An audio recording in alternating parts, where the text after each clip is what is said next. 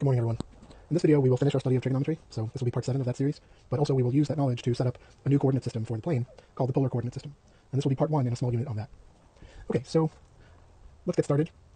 Where we ended off in part 6 was that we now know that if we look at this ray, y equals x, where x is positive, coming out of the origin, right, and we look at this other ray, y equals minus x, where again x is positive, any point on the unit circle, z, so modulus is 1, and let's write the point z in terms of its coordinates as x comma y.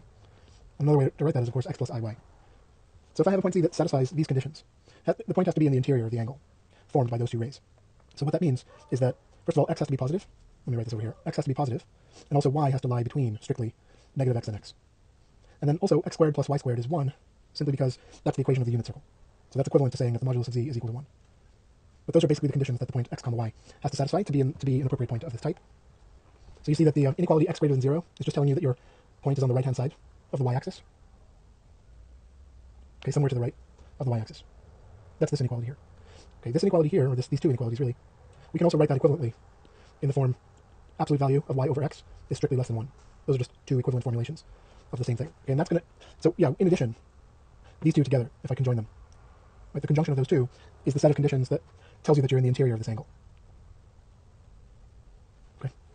Because x positive means that you're on the right-hand side of the y-axis, and then this inequality here basically denotes or designates this region, and also designates this region here. But the fact that we're on the right-hand side of the y-axis means that we're not looking at that other region. Okay. So anyway, that's where the point. That's just telling us where the point z is located.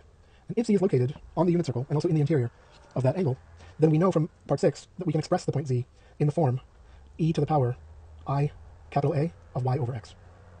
And here capital A is a function of a real variable, which was defined as the sum of a series, power series.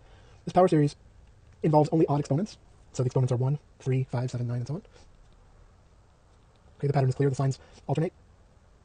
Okay, and we talked about the convergence of the series. We know that it converges at least for all values of t in the open interval from -1 to 1. And that's just by the ratio test. That easily follows by the ratio test. In fact, we're going to look at it in just a minute. Okay, but notice that I'm saying at least, because that doesn't tell us that the series doesn't converge for other values of t. For example, let's say t is exactly 1.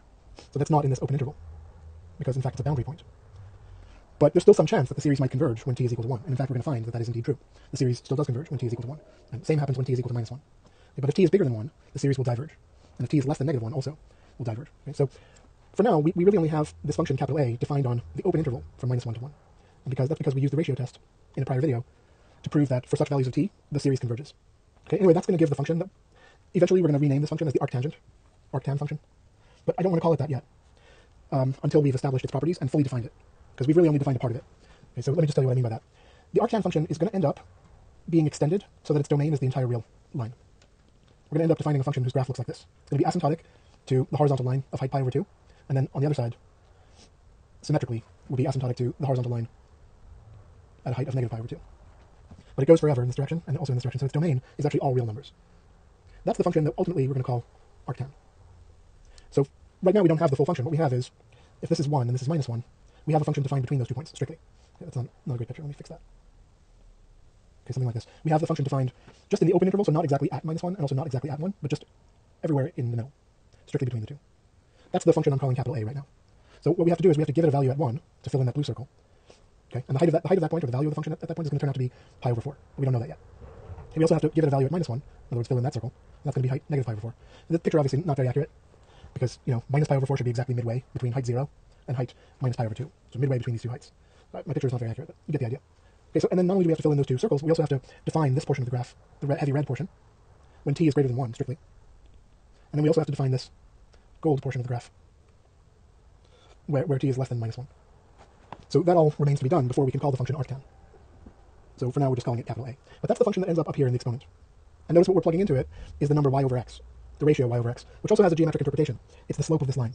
If you join the origin to the point z, the slope of that line is just y over x. You see that because the origin is the point 0, 0, and then z is the point xy. So you just do the change in y, which is y minus 0, divided by the change in x, which is x minus 0. That gives you y over x as the slope. So it's really the slope of that line that we're plugging in to the capital A function. But now you see why the restriction to that blue region is necessary. By the blue region, I mean like this angle here, the interior of the angle, I mean. Okay, etc. It goes forever outward like that. But the restriction to that angle interior is necessary because we need this inequality right here. I need to have that inequality right there. And the reason I need that is because to plug the value y over x into the function a, to put that in the input slot, in other words, right, the thing that we're plugging in has to be in the interval. Has to be in the interval from -1 to 1, open. Because that's the domain of the function capital A so far. We have yet to extend its domain to include the point 1. And we have yet to extend the domain to include -1. And we also have yet to extend the domain to include any value greater than 1 or less than -1. So for us right now, the domain is just this open interval here. So in order to plug the number y over x into the function a, at least so far, like where we are in the theory right now, at this moment, the value y over x has to be between -1 and 1, strictly. In other words, its absolute value has to be less than 1. And that explains the need for this inequality. So that explains the reason for restricting the point z to be within the blue region there, the blue shaded region. Okay, so notice that the slope of this line, which is y over x, is computable immediately once you're given the point z. If I specify the point z, it means I have to tell you its coordinates. And once you know its coordinates, you can just take the second coordinate and divide it by the first one. So it's clear, how to find this value, and then you're just going to plug that into the capital A function by essentially forming this series here. And you can calculate that accurately, although not exactly. The way you calculate a series accurately is by adding up a very large number of initial terms. In other words, you take some partial sum with a large number of terms, and that will give accurate approximation to that quantity. And you can make it more and more and more accurate by taking more and more and more terms. You're never going to get the exact value, perhaps, but you can get as close as you like, at least in principle. Okay, so the number here in this position is the theta in the general form, e to the I theta, and that's the angle in radians. That's sort of the angle along the circle. Okay, what I just said doesn't really make much sense. Let me fix what I just said. Okay, remember from a prior video that if we look at the point e to the I theta, where theta is just some real number, it's on the unit circle. That's one of the theorems we proved previously, is that this equation is always true. The absolute value or modulus of that point is a complex number, so it's a point in the plane, but it's of absolute value 1. So the distance to the origin is 1, and therefore it's on the unit circle. Anyway, but we can then look at this point 1, which is also on the unit circle. And it turns out that the arc length along the circle, starting at 1 and going toward that point, ending at that point, that arc length is essentially the absolute value of theta. The reason I say essentially is because theta might be very large, and the absolute value of theta could be some very, very large positive number, which means that we might have to wind around the circle many times before stopping. So for example, if theta is, let's say, 7 pi, let's say theta is 7 pi, right? So since that's positive, that's the same as the absolute value. And what that would mean is that you'd have to wind around the circle once to get a 2 pi, another wind gets you up to 4 pi, a third wind gets you up to 6 pi, and then you go from there by pi units, or one semicircle. And so the point e to the I times 7 pi is here. In fact, it's exactly the point -1, sort of the leftmost point on the unit circle. And we can also write that as just simply e to the I pi. Okay, e to the I pi would just be half a wind. Instead of doing 3 full winds and then 1/2 of a wind, we could have just done 1/2 of a wind to begin with, one semicircle, which would be, angle of measure pi, 180 degrees. Anyway, so with that understanding, the arc length is just the absolute value of theta. So actually, the accurate way to write it would be to take the absolute value of theta and then subtract away from it the largest multiple of 2 pi, less than or equal to it, so that you're getting rid of those extra winds if you need to. So what's the largest multiple of 2 pi, integer multiple of 2 pi? Less than or equal to that number? So I did this in a prior video, I'll just remind you that it's simply 2 pi times an integer, and that integer is going to be the floor of absolute theta over 2 pi. That's going to give the correct arc length. So that's sort of the relationship between this point of this form and then the length, the actual length of the arc. Those two are related in this way. Okay, this has theta as the exponent, essentially, well, multiplied by I, of course. So it literally has I theta as the exponent. And then this is some function of theta. It's a kind of fancy function of theta, involving the absolute value and the floor function and various 2 pi factors. But it's just basically some function of theta. But those two are related to each other in the following way. That if you measure the arc length, the length of the arc, from 1 to the point e to the I theta, the exact length of that arc will be given by the expression in this big blue box here. We call it L for arc length. So that's all some stuff that we've established previously. But anyway, so coming back here, this number a of y over x is the theta value, which gives the angle measure. Well, you have to correct it by subtracting off the largest multiple of 2 pi that is less than or equal to it, but something like that. Oh yeah, so why am I calling it the angle measure? It's really an arc length. But you see, that's all angle measure is. By definition, this arc length L is also called the measure of this angle in radians. That's the definition of the radian measure system, is that by definition, the measure of an angle with its initial ray being the positive x-axis, right, and then it has a terminal ray, which is this one here. The radian measure of that angle is simply the length of the corresponding arc. So L, by definition. And we use the word radians just to symbolize not really a system of units so much. It's not like a physical dimension like centimeters or kilograms. It's not a physical dimension. What it is just a signifier that we're using that number as an angle measure rather than as a length. We're using it to speak of an angle, the size of an angle, rather than to speak of the measure of a line segment or anything else. So you should really interpret the word radians that way. It doesn't really need to be said. It's a matter of emphasis. We say the word radians just to emphasize the fact that we're talking about an angle measure rather than an arc length. But really the two are exactly the same thing by definition. All right, good. So that's the theory we've got so far. That's sort of a brief summary, well, a 20-minute summary of everything that we've achieved so far. And all this stuff has been proven rigorously. Okay. By the way, I should also remind you of the connection, like where are the trig functions here? In the 20 minutes I've been speaking so far, I haven't explicitly written down any trig functions. But you see, the trig functions are just hidden in e to the I theta. Because, the cosine of theta is just the real part, or x-coordinate of that. And then the sine of theta is the imaginary part, or y-coordinate. Another way to write this is that this is cos theta plus I times sine theta. And by the way, I should also tell you that there's a common notation for this, which you'll see in a lot of books, which is the notation cis theta. This is in your book, for example, your Precalculus textbook. Now, granted, I've never even referred to your textbook until now. But a lot of books use this, so it's good to be aware. Right? So what does CIS stand for? It's actually a pretty clever notation. CIS, or cis, is shorthand for cosine plus I times sine. And you're just plugging theta into that. So that plugs the theta into the cosine, and also simultaneously plugs the theta into the sine. And then you get the expression cos theta plus I sine theta. So cis theta is just a short way to write that. And just understand that cis is kind of like a compound, it's an acronym. And it really stands for this, cosine and then I times sine. Well, in full, it would be cosine plus I times sine, something like that. Okay, this is simply Euler's formula. We spoke about extensively. So that's where the trig functions are. They're just hidden in this very compact short notation, e to the I theta. They appear as the real part and the imaginary part, or the two coordinates. Right, so like this point here on the unit circle, in traditional books, would be written as cos theta, comma, sine theta. All right, good. So now, how do we finish? Well, first of all, what exactly do we need to finish? Other than filling out all the remaining cases in the definition of arctan, what really is our goal? So our goal is just to remove the restriction that z has to belong to that blue region. I want to be able to do the same thing for any point z on the unit circle. If I'm given some totally arbitrary point z on the unit circle, I would still like to be able to write z in the form e to the I theta, where theta is real. But the question is, how do I find that theta? So I was able to find such a theta in the case when z was over here. Right, the theta that we found happens to be capital A of y over x. So that works in this case, right? It works just when z is in this configuration, in the blue region. But that same formula is not going to work when z is over here, outside of that blue region. So in that case, we're going to need a different formula for theta. And that's really our main goal, is to find such a formula that works elsewhere on the unit circle. Right? So let me outline the main steps for you. The way it's going to go is as follows. So we have these two special points, I and negative I, which are like the top and bottom points. This is a special point 1. And then we have these two special points here, which are kind of 45 degrees removed. So this is the ray y equals x, where x is positive. And this is y equals negative x, where x is positive. Okay, so those are like the same two familiar rays from before. So where we've defined things so far is on this red arc. Everywhere on this red arc, including at 1. But not at these 2 points here, the 2 endpoints. So if z is anywhere on this red arc, but again, it's an open-ended arc. Open-ended because it doesn't include its 2 endpoints. So that is fully done. Right? If z is on that open-ended arc, we know we can write z in the form e to the I theta, where theta is capital A of y over x. And that's certainly a real number, because the series for A will converge. And the reason it converges is because the value being plugged into it is of absolute value less than 1. So it's going to be some well-defined real number, and it's going to satisfy this equation. Okay, which essentially means that we're writing z, let's say z is here, right? We're writing z in the form cosine theta, comma sine theta, where theta is something that we know. Theta is something we can calculate. And to be very, very, very explicit about it, the way you calculate theta is by taking the number y over x and just treating it as the t in the formula for the series.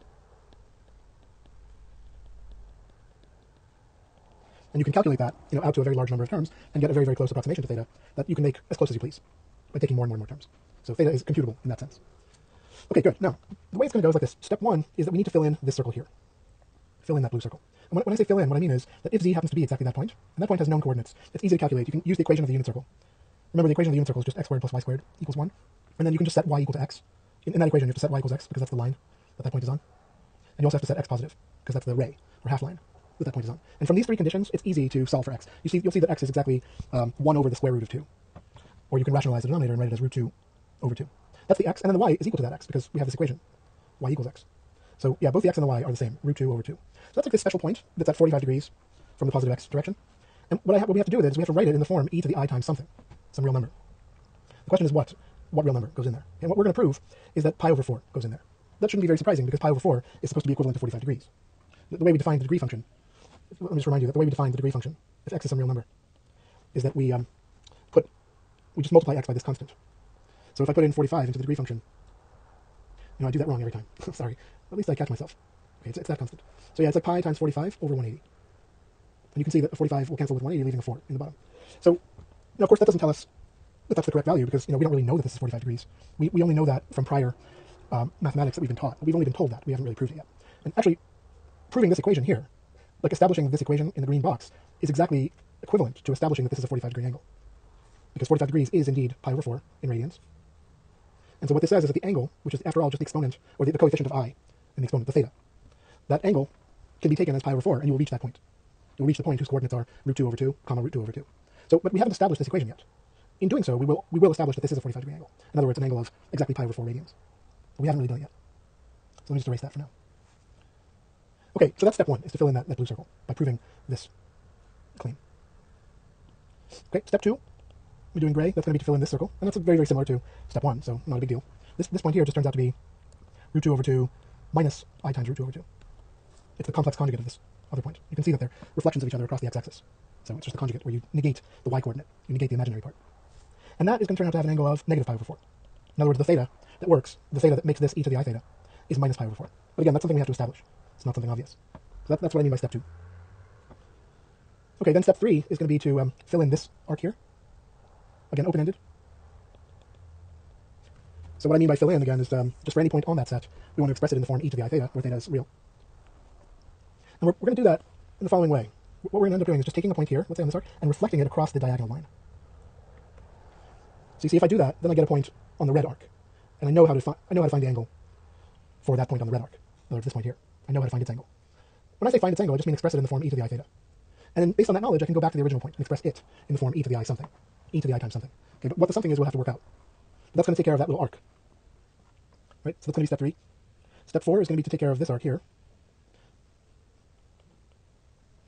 Okay, and that's very similar to step 3, so not a big deal. Step 5 is going to be to fill in this little circle here. In other words, to express I in the form e to the I times something. And that something is going to turn out to be just pi over 2. But again, we have to establish that. So let me call that step 5. I'm running out of colors here, I'm just repeating colors. So yeah, then we're going to fill in that lower circle, the point negative I, and express that in the form e to the minus I times pi over 2. Again, that's very similar to the case of I itself. Let me call that step 6. Okay, and then the final step in the whole thing is to deal with this left-hand arc. Let me do in gray. This whole entire left-hand semicircle is going to be the last step. So let me call that step 7. And the way we're going to deal with that is also by some sort of a transformation. Right? If I have a point, let's say over here, what I'm going to end up doing is considering its point reflection through the origin to get it onto that red arc. The reason for that is because I know how to deal with points on the red arc. I know how to express them in the form e to the I theta. Okay, and that will allow me to express this point here in the form e to the I times something. And that will take care of the entire unit circle, and then we're going to put it all together and come up with a formula that works for any z. It gives the appropriate theta for any z. And that formula is called the principal argument of z. But it's going to be defined in many cases, depending on, like, you can see the cases actually in this picture, basically here. All the different steps in this process will give the cases in the definition of the principal argument. All right, so that's kind of an outline of what we want to achieve. So let's get started with the details. Okay, the first thing to do is to talk about pi over 4, and this point, right, root 2 over 2, comma root 2 over 2, or if we write it as a complex number, right, we want to prove that this is, and again I have to mark it with a question mark for now, e to the I times pi over 4. Right? Now that's in itself not too difficult. It's really not that hard to prove that, but there's a little bit more to it than that, because we also would like to know that if I take a point on the unit circle very close to that, but on the red arc, see, like what if I consider this heavy black point here that's on the red arc, so it has already an angle associated with it, namely this, right? And then I allow that point to kind of creep along the circle, moving toward that blue point. See, what if I take this heavy black point here and just allow it to move a little bit upwards to approach that blue point? As that happens, the slope of this line, which remember is just simply y over x, is going to approach plus infinity. No, I'm sorry, of course not. It's going to approach 1. And so the slope of this blue line here is going to approach 1, which is the slope of this ray right here. Okay, let me actually mark this right here. This ray has a slope of 1. So if I allow y over x to approach the value 1, then this point right here will move toward this special point, which is marked in blue right in the picture. And what I would like to know then is that the angle associated with that point, which is a of y over x, that should approach this angle, pi over 4, as the ratio y over x gets closer and closer to 1 from below. Essentially something like that is what we want to prove. It's not just that pi over 4 is like an angle that works for this point, because there are many angles that work for that point. You can always add 2 pi. Right? I can always take, let's say pi over 4 works, but I can just take that and add 2 pi, and I'll get another value that works. Or I can subtract 2 pi, or I can add 4 pi, or I can add, whatever, 6 pi, any multiple of 2 pi. And I'll still get a number that works. But what makes pi over 4 unique is that it's actually the limit of these angles, which were the angles associated with the red case, the red open-ended arc, initially. Right? You see that the angle associated with that case is this, given by this formula. So the limit of that formula, as the slope approaches 1 from below, is just exactly pi over 4. That's really what we want. Right? So both, like, this fact by itself is not very difficult to prove, because it only deals with that one point. It doesn't deal with the question of any limit as we approach that point. It just deals with what happens at that point itself. And it's equivalent to saying, by the way, like, this claim is equivalent to just saying that the cosine of pi over 4 is root 2 over 2, because that's the x-coordinate, is the cosine. Remember, after all, that this e to the I times an angle is just cos theta comma sine theta. So if this questioned equation is actually true, if that questioned equation actually turns out to be true, then it will also follow that the x-coordinate is equal to the x-coordinate, right? And the y-coordinate equals the y-coordinate. So these are equivalent to these two claims, that the cosine of pi over 4 is root 2 over 2, and also the sine of pi over 4 is root 2 over 2. Again, we haven't established those, but that's basically what this boils down to. And you see, those are easy things to establish just by using like double angle formulas and half angle formulas. We'll do it in a moment. But you see, this is a different story here, because this claim deals with not just what happens at that very point, at this special point, but what happens as you approach that point. So it connects two of the cases, right? It connects like case, well, I guess case 0, which is like the red arc that we've already dealt with. We call that case 0. Right? It's like a matter of connecting case 0 with case 1, which is that blue point. This special point right here. Okay, anyway, so let's get to it. Okay, so first we can just prove this claim here. And I'm not going to do the whole thing because it's a bit lengthy, but I'll just kind of sketch what the process looks like. So yeah, the idea is that we can start with the fact that sine of pi is 0 and cosine of pi is minus 1. We know those from a prior video. And then we can try to look at pi over 2. So the way you deal with this is like you use double angle formulas. So let's look at 2 times pi over 2. So on the one hand, that's just sine of pi, which is 0. But on the other hand, that's 2 sine pi over 2 cosine pi over 2. Right? But we also know that we can look at cosine of 2 times pi over 2. In other words, cosine of pi, that's minus 1. But it's also like 2 times the cosine squared of pi over 2 minus 1. That's one of the 3 double angle formulas for the cosine. Right? So working from that, if you set this equal to minus 1, and you can then add 1 to both sides to cancel those out, and then you'll divide through by 2, you find that cosine squared of pi over 2 is 0, and that just means that the cosine of pi over 2 is 0. So let me keep track on the side of what we're establishing right now. Now you see, once we know that, then this factor here is known to be 0. Does that help us with sine of pi over 2? Okay, that doesn't really help us with sine of pi over 2 though, because this equation will now just say 0 equals 0, which is true for any value. Right, but actually we don't need that to get sine of pi over 2, because we know the Pythagorean relation. So we know that sine squared of pi over 2 will be 1 minus cosine squared. Now cosine squared of pi over 2 is 0, so this actually will just be a 1, which tells us that sine of pi over 2 is either plus or minus. Sine of pi over 2 is plus or minus radical 1. In other words, plus or minus 1. But which is it? Is it plus 1 or minus 1? The answer is it's plus 1. And that's because we established in a previous video that the sine function is actually strictly positive on the interval from 0 to pi. Okay? It's strictly positive heights everywhere between 0 and pi. Of course, at 0, the height is 0, and at pi, the height is 0. But in the middle, on the open interval 0 to pi, the heights are strictly positive. So since pi over 2 is in that interval, in fact it's the midpoint of that interval, the sine function can't take a negative value there. So it can't be minus 1. This plus minus sign here can't be a minus 1. So it has to be a positive 1. Right? So that establishes the values of cosine and sine for the angle pi over 2. And then we can just go through this process again, one more time, again just using double angle formulas to get the values at pi over 4. Right? For example, with the cosine, you'll take 2 times pi over 4, which is simply pi over 2, and we know that that's 0. On the other hand, we have 2 cosine squared of the half angle minus 1. Okay, so this is equal to 0 from here. We can add the 1 over and divide by 2. That gives you this, and then you can take square roots. So cosine of pi over 4 is like either plus or minus the square root of a half, which rationalizes that way. So we still have to decide, though, if it's plus or minus. Okay, and that's a fairly easy thing to do if you remember the definition of cosine as a series. Okay, it's pretty easy to establish that this function is positive, like cos theta is positive when theta is between 0 and something, like 1, for instance, certainly. Okay, how would you do that? Well, you can consider the terms in groups of 2, right? Like this first group would certainly be positive if theta is between 0 and 1, because theta squared will be less than 1, and then theta squared over 2 will be less than a half. And it's obviously positive because theta is positive. So then 1 minus that is bigger than 1 minus a half. In other words, it's bigger than a half, so certainly it's positive. And then you'll look at the next group of 2, and you'll see that's also positive. So essentially it's just a sum of positive terms. It's an infinite sum of positive terms, but yeah, its value is strictly positive. So that's the correct theorem. And notice that pi over 4 is indeed less than 1, positive and less than 1. And pi over 4 is an acceptable value of theta in this range. So this must be true. That its cosine must be positive. Now, how do I know that it's in that range, though? Okay, well, that's equivalent to saying that pi is between 0 and 4. And in fact, we know something better than that. We know that pi is actually between 2 and 4. Because if you remember the way we set things up, we proved that the sine function takes a positive height at 2, and then a negative height at 4. And then we said that pi is like the leftmost root between those two, between 2 and 4. So in fact, we know a better inequality, and we know that pi is between 2 and 4, strictly. So certainly it's between 0 and 4. Right? So we know these, and therefore by this little lemma that we just proved, we can say that the cosine of pi over 4 must be positive. So this sign here must be a plus sign. And that establishes that cosine of pi over 4 is plus root 2 over 2. Right? In a very similar argument, we'll prove that the sign is also. In fact, you can just use the Pythagorean relation. The sum of the squares of these two has to equal 1. And plus we know that the sine function is strictly positive everywhere between 0 and pi. And pi over 4 is certainly between 0 and pi. So the sine of pi over 4 has to be positive, and then from sine squared plus cosine squared equals 1, we can use the previously established value of cosine to find the value of sine. Okay, so notice also that this tells us that the tangent of pi over 4 is exactly 1. What I mean by tangent is just tan theta is by definition sine theta over cosine theta, provided cosine theta is not 0. In other words, provided theta is not pi over 2 plus pi times an integer. It's easy to prove that these give the roots of cosine. Those are all the roots of the cosine function. So as long as theta is not one of those, then you can divide by cos theta, because you're not dividing by 0. So that's going to tell us like the values of theta for which the tangent is meaningful. So anyway, that's the definition of tangent. By the way, proving that these are all the roots of cosine is a little challenging, so I should just say a word or two about it. It's pretty easy to show that those are roots of cosine. All of those are roots of cosine. If I plug them in, like let's say I have pi times n, where n is some integer. So you'll get cos pi over 2 sine of pi times n. Oh, I'm sorry, cosine. And then minus sine sine. Okay. Now we've established that this is 1. And we also know that this is 0, because the roots of sine are just exactly the multiples of pi. Yeah, I really should talk about that for a second. That's like an important piece of knowledge. I claim that the roots of the sine function are just exactly the multiples of pi. That's not entirely obvious, so I'll talk about it in a minute. But the nice thing is that this is 0. So this whole term here zeroes out. And now you see that everything, it's just 0 minus 0.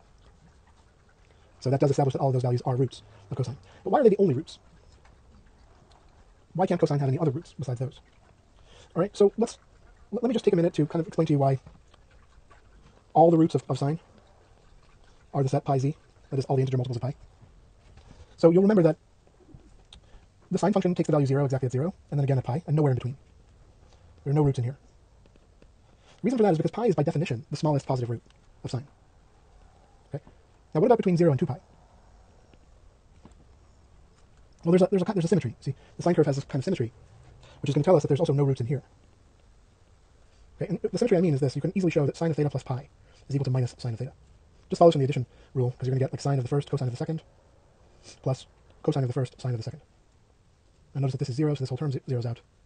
Cosine of pi is minus 1, so the whole thing becomes negative 1 times sine theta, which gives you this rule here. So you see that if I had some root in here between pi and 2 pi, by subtracting pi from it, I could get back to something here. Let's say I had some root, let me call it rho temporarily, so sine of rho is 0. Well, then I'm going to consider the point rho minus pi, which is going to be between 0 and pi, if the original rho was between pi and 2 pi. Then I just subtract the pi from everything. Okay. Anyway, so if I take this theta to be rho minus pi on both sides, then you see that I'm still adding pi to this. So that's going to be sine of rho, like this whole side of the equation. And I'm assuming that that's 0, because rho is supposed to be a root. So that side of the equation is 0, but that means that this side of the equation is also 0. So that means rho minus pi is also a root. But we know that already that there are no roots in here. So rho minus pi cannot exist, and therefore this rho cannot exist. So that establishes that there are no roots in there. Okay. But you see, that's one full period of the sine function. The rest of the graph is just a repetition of that shape. So once we understand the shape of the graph in one full period, then we understand the shape everywhere. So you see what the roots are. The roots are 0, pi, and 2 pi, and then there's going to be 3 pi and 4 pi, right? And on this side there's like minus pi and minus 2 pi. You get exactly the integer multiples of pi. And those are all the roots there are, because there are no roots anywhere in the middle. There are no roots in here, and there are also no roots in here, and none in there, and none in there, and so on. So we've established like all the roots. Okay, well, in a very similar way, we can establish all the roots of cosine, because it turns out that the cosine graph is just a shift of the sine graph. It's like a horizontal shift. Okay, the thing I have in mind is the fact that the cosine of pi over 2 plus theta. Let's work this out using the addition rule. Okay, we know that sine of pi over 2 is 1. Yeah, so I guess I need minus theta, of course, so that this becomes a plus. Right? Also, cos of pi over 2 we established already is 0. So that means that this whole term zeroes out.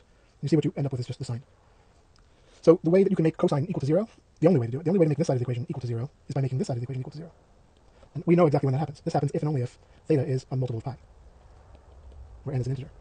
So that means that the only inputs to the cosine, which will make the cosine have the value 0, are things of the form pi over 2 minus a multiple of pi. And now I said pi over 2 plus a multiple of pi, but those are the same, because the n can be replaced with negative n, since it's just an arbitrary integer. Right, so that establishes that those are all the roots of the cosine. Okay, anyway, that was just a little tangent, if you'll forgive the pun. But that's the tangent function. And we've now established that the tangent of pi over 4 is 1, simply because the sine and cosine of pi over 4 are the same. So we're just dividing that number by itself. Okay, good. So coming back all the way to this issue, like we have now established these two claims, and therefore we've established this.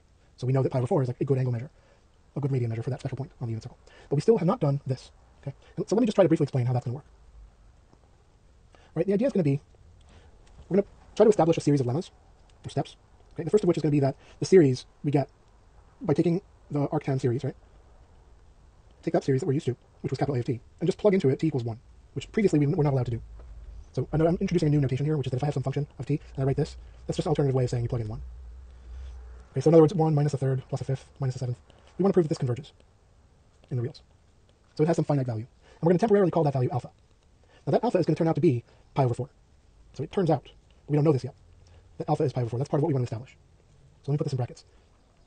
When we prove that, that's going to be a very, very cool fact, because it also yields as a corollary, again, we don't know this yet, but as a corollary, we're going to get this equation for pi. You see, pi over 4 is going to be this alpha, which is the sum of this series. And if you multiply that through by 4, right, multiply every term on both sides by 4, it tells you that pi can be written as 4 minus 4 thirds plus 4 fifths minus 4 sevenths plus 4 ninths minus 4 elevenths, and so on and so on. It gives, in other words, a series of specific numbers that sums to pi. And that is the long sought after computational formula for pi. If you recall, when we introduced pi, we introduced it in a very abstract way. We just said that it's like the least positive root of the sine function. We didn't give any value of it, or any procedure for calculating or estimating its value. Well, this is the thing we were looking for. This will give a procedure for computing pi to any accuracy you like. And now I should mention that it's not a great algorithm for computing pi because it's pretty slow to converge. The reason is because the terms alternate in sign, so you keep sort of overshooting pi and then undershooting it repeatedly, and it only converges to pi quite slowly. There are much better algorithms for computing pi that converge to the true value much, much faster in fewer steps, but those all require calculus to understand. But here we have at least some available algorithm. By taking a partial sum with many, many terms, we can get a good approximation to pi. Okay, anyway, that's going to follow, right, as a corollary from this equation here, because alpha, after all, is just the sum of this series. Then again, you just multiply through by 4, and you'll have this. And so that's one thing we want to do, is to prove the convergence of that series. But another thing I need to do is show that if I allow t to get very close to 1 from below, then a of t converges to a of 1, which is alpha. Notice this is just a of 1. It's the function a of t with t equal to 1, or a of 1 is another way of writing that. So alpha is just a synonym for a of 1. Oh, except, okay, I'm slightly jumping ahead of myself here. Remember that a of 1 didn't really have a value. We only gave capital A a value when t was a number strictly between -1 and 1. But you see that we can give it this value if we know that the series converges. Because this is the value at t, where t is between -1 and 1, if the same exact series converges when t is equal to 1, that would be a natural value to give the function. So in other words, we're just defining this now. We're defining a of 1 as the sum of this series, which is a very natural way to define it. Okay, so when I use this quantity a of 1, I don't mean to use it as if it exists already. What I mean to do is just to define it. I'm going to define it as the sum of that series, provided that series converges. But we have to check that the series does converge. That has to be checked independently. Okay, but anyway, this is going to be true, that if I allow t to approach 1 from below, the reason I need to approach 1 from below is just because the only t values for which the function a of t makes any sense are values t in here. So I can let t get very close to 1, but it has to do so from below. And that's what this upper minus sign means. So t is less than 1, and then the distance, 1 minus t, is going to go to 0. And then I want to prove that this quantity can be made arbitrarily close to this one. Okay. Also, we're going to show that for values of t strictly between -1 and 1, if I take the tangent of the function a of t, it just returns t. So that's a true identity, at least on this open interval here. All right, also, we're going to show that the tangent of a of 1 is 1. Let's recall that the tangent of pi over 4 is also 1. We've already established that fact. So this quantity a of 1, which is also otherwise known as alpha, also has a tangent equal to 1. So we need to prove that. Right, and then finally, what step number am I up to? Step 5. We're going to show that, let's see, pi over 4 is certainly between these two values, so that's nothing. That's obviously true. But we need to show also that the alpha, or a of 1, also is in that same range. Okay, so that's a question. And what we are going to show about that range is that the tangent function is strictly increasing on that open interval, from -pi over 2 to pi over 2. Strictly increasing function. And what that tells us is that it never takes the same height twice. Let me just draw you a graph. If I look between pi over 2 and -pi over 2, the tangent function is a strictly increasing function. It has these vertical asymptotes. And so it never takes the same height twice. You can't find two distinct points where the function takes the same height.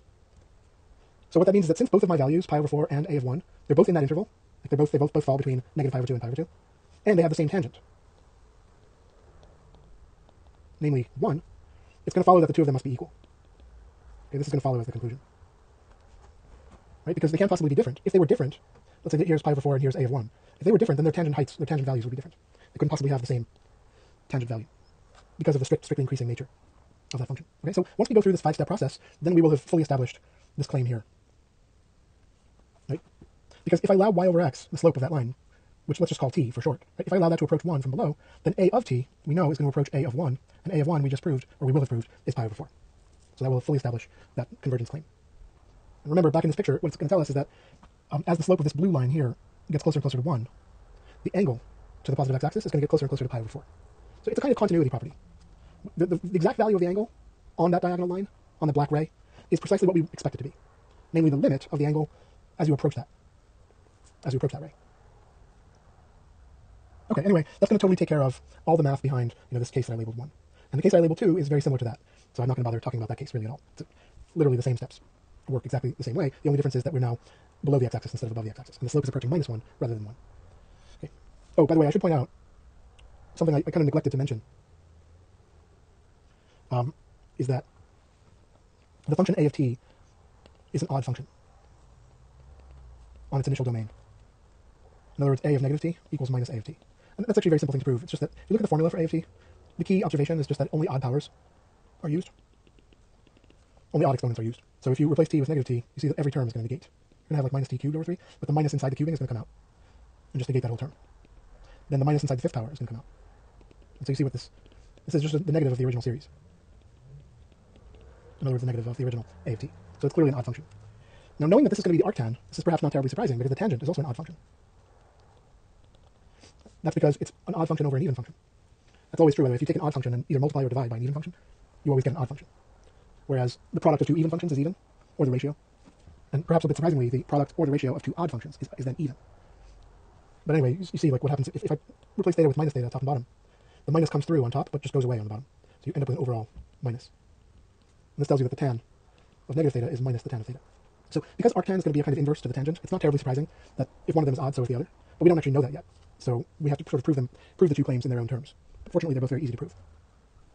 All right, so let's try to go back and just back up some of these steps, justify some of these steps. Okay, I'm not going to do it in great detail because it's already quite long. But basically, the way I'm going to prove the convergence of the series is by grouping by twos, kind of a common technique. If you group by twos, the terms then become all positives. It's easy to see that. But of course, that doesn't prove it converges because the sum of positive terms could get infinitely large as you keep adding more and more. We can prove by comparison that it converges by using the comparison test. Let me show you how that looks.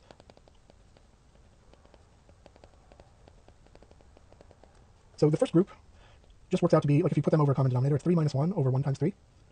The next one would be 7 minus 5 over 5 times 7. 11 minus 9 over 9 times 11. 15 minus 13 over 13 times 15. Okay.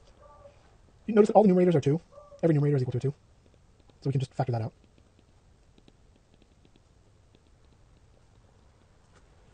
And what I'm going to do now is I'll create a term-by-term greater series. Just ignoring the factor of 2. I'll leave the factor of 2 alone. But I can create like a series that's greater term by term by making all the denominators smaller. Every denominator is going to be made smaller, but the tops are going to be kept the same.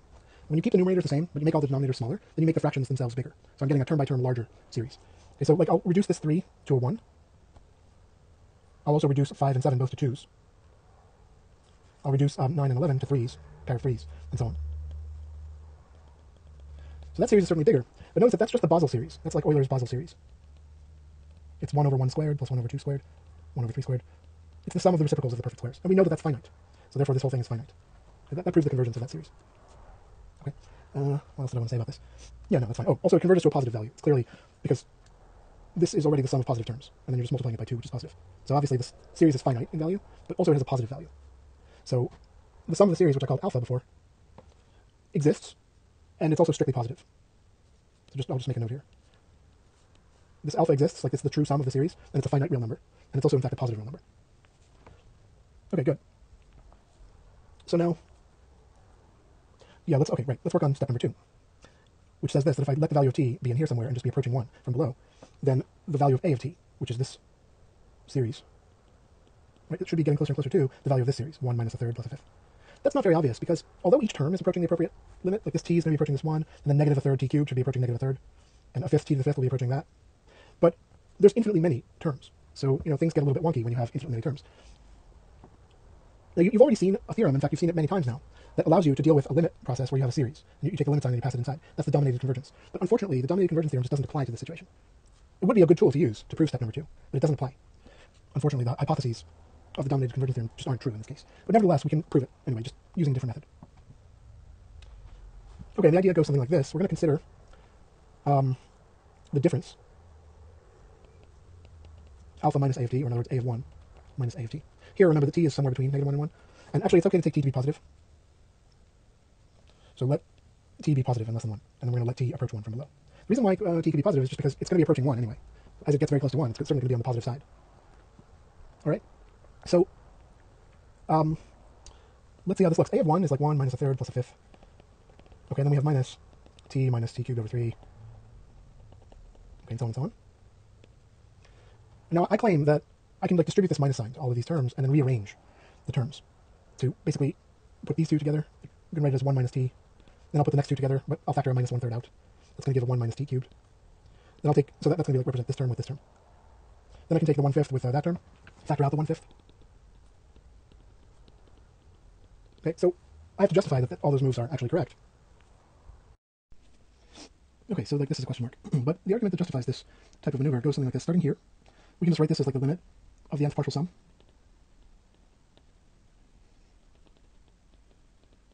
As n goes to infinity. And then we're subtracting, again, the limit of the nth partial sum of that one, which is going to have a t to the 2n plus 1 in the numerator. Okay, so in other words, the last term here looks just the same as the last one here. This just has a t to the 2n plus 1 on top. Okay, now, notice that both of these limits exist because both series converge. Right, this series here converges to the value a of t, which is some finite real number, and then this series here converges to this alpha, which is also a finite real number. So both of these limits exist, these two, and that means that we can basically factor out the limit sign to the outside. That's one of the laws of limits, is that the limit of a difference equals the difference of the two limits, provided both individual limits exist. Now you see in this case, both individual limits do exist, so we're justified in just removing the limit sign. But you see, once we remove the limit sign, so in here will be this expression minus the other one. Okay, whatever it is. Once we remove the limit sign, then you just have a difference of two finite sums. And with finite sums, you can always perform all the algebraic operations. So, I can do exactly what I want. I can distribute the minus sign and then rearrange all the terms. And that's going to give me the limit as n goes to infinity of 1 minus t minus a third, 1 minus t cubed, plus a fifth, 1 minus t to the fifth, and so on. Basically up until the nth term. It's going to be like negative 1 to the n over 2n plus 1 times 1 minus t to the 2n plus 1. But you'll notice that that is just a partial sum. In other words, the expression we ended up with in these brackets is just literally a partial sum of this series. And we're taking the limit of that partial sum as the number of terms goes to infinity. Now, we already know that this limit exists, because at this step here, when we removed the limit sign, kind of factored out the limit sign to the outside, the resulting limit, which is this one here, exists. That's all part of the theorem. By the theorem, I'm saying like this: if I have two sequences that both are known to converge, then it follows that their difference also has a limit, and that limit happens to be a minus b. That's kind of the theorem we're using here. So this limit is already known to exist. But you see that it also turns out to be the limit of the partial sums of this series. So what that tells us is that this series therefore converges. We can conclude that the series in the green box here converges.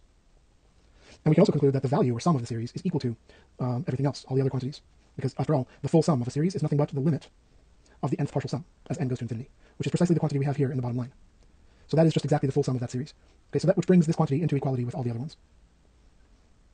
Okay, so one thing that we can immediately infer from this equation, in other words, from the fact that this difference is equal to this series, the sum of this series, we can immediately infer that this difference must be non-negative. So let me put it with the 3 dots, indicating that it's a conclusion. Oh, in case you haven't seen that before, this triangle of dots is a shorthand for therefore. You use it to symbolize, when you've made a conclusion. Okay, so I can conclude from my equation, this equation that I checked and read, that this quantity, alpha minus a of t, is non-negative. Okay, why? Well, it goes something like this. What I'm going to do is just try to factor out a 1 minus t from every single term. So you see that the first term is 1 minus t. So when I factor a 1 minus t out, I'll just be left with a 1. But then you also notice that this is just a difference of cubes. It's like 1 cubed minus t cubed, and 1 minus t factors out of that. Okay, more generally, we've seen this formula before.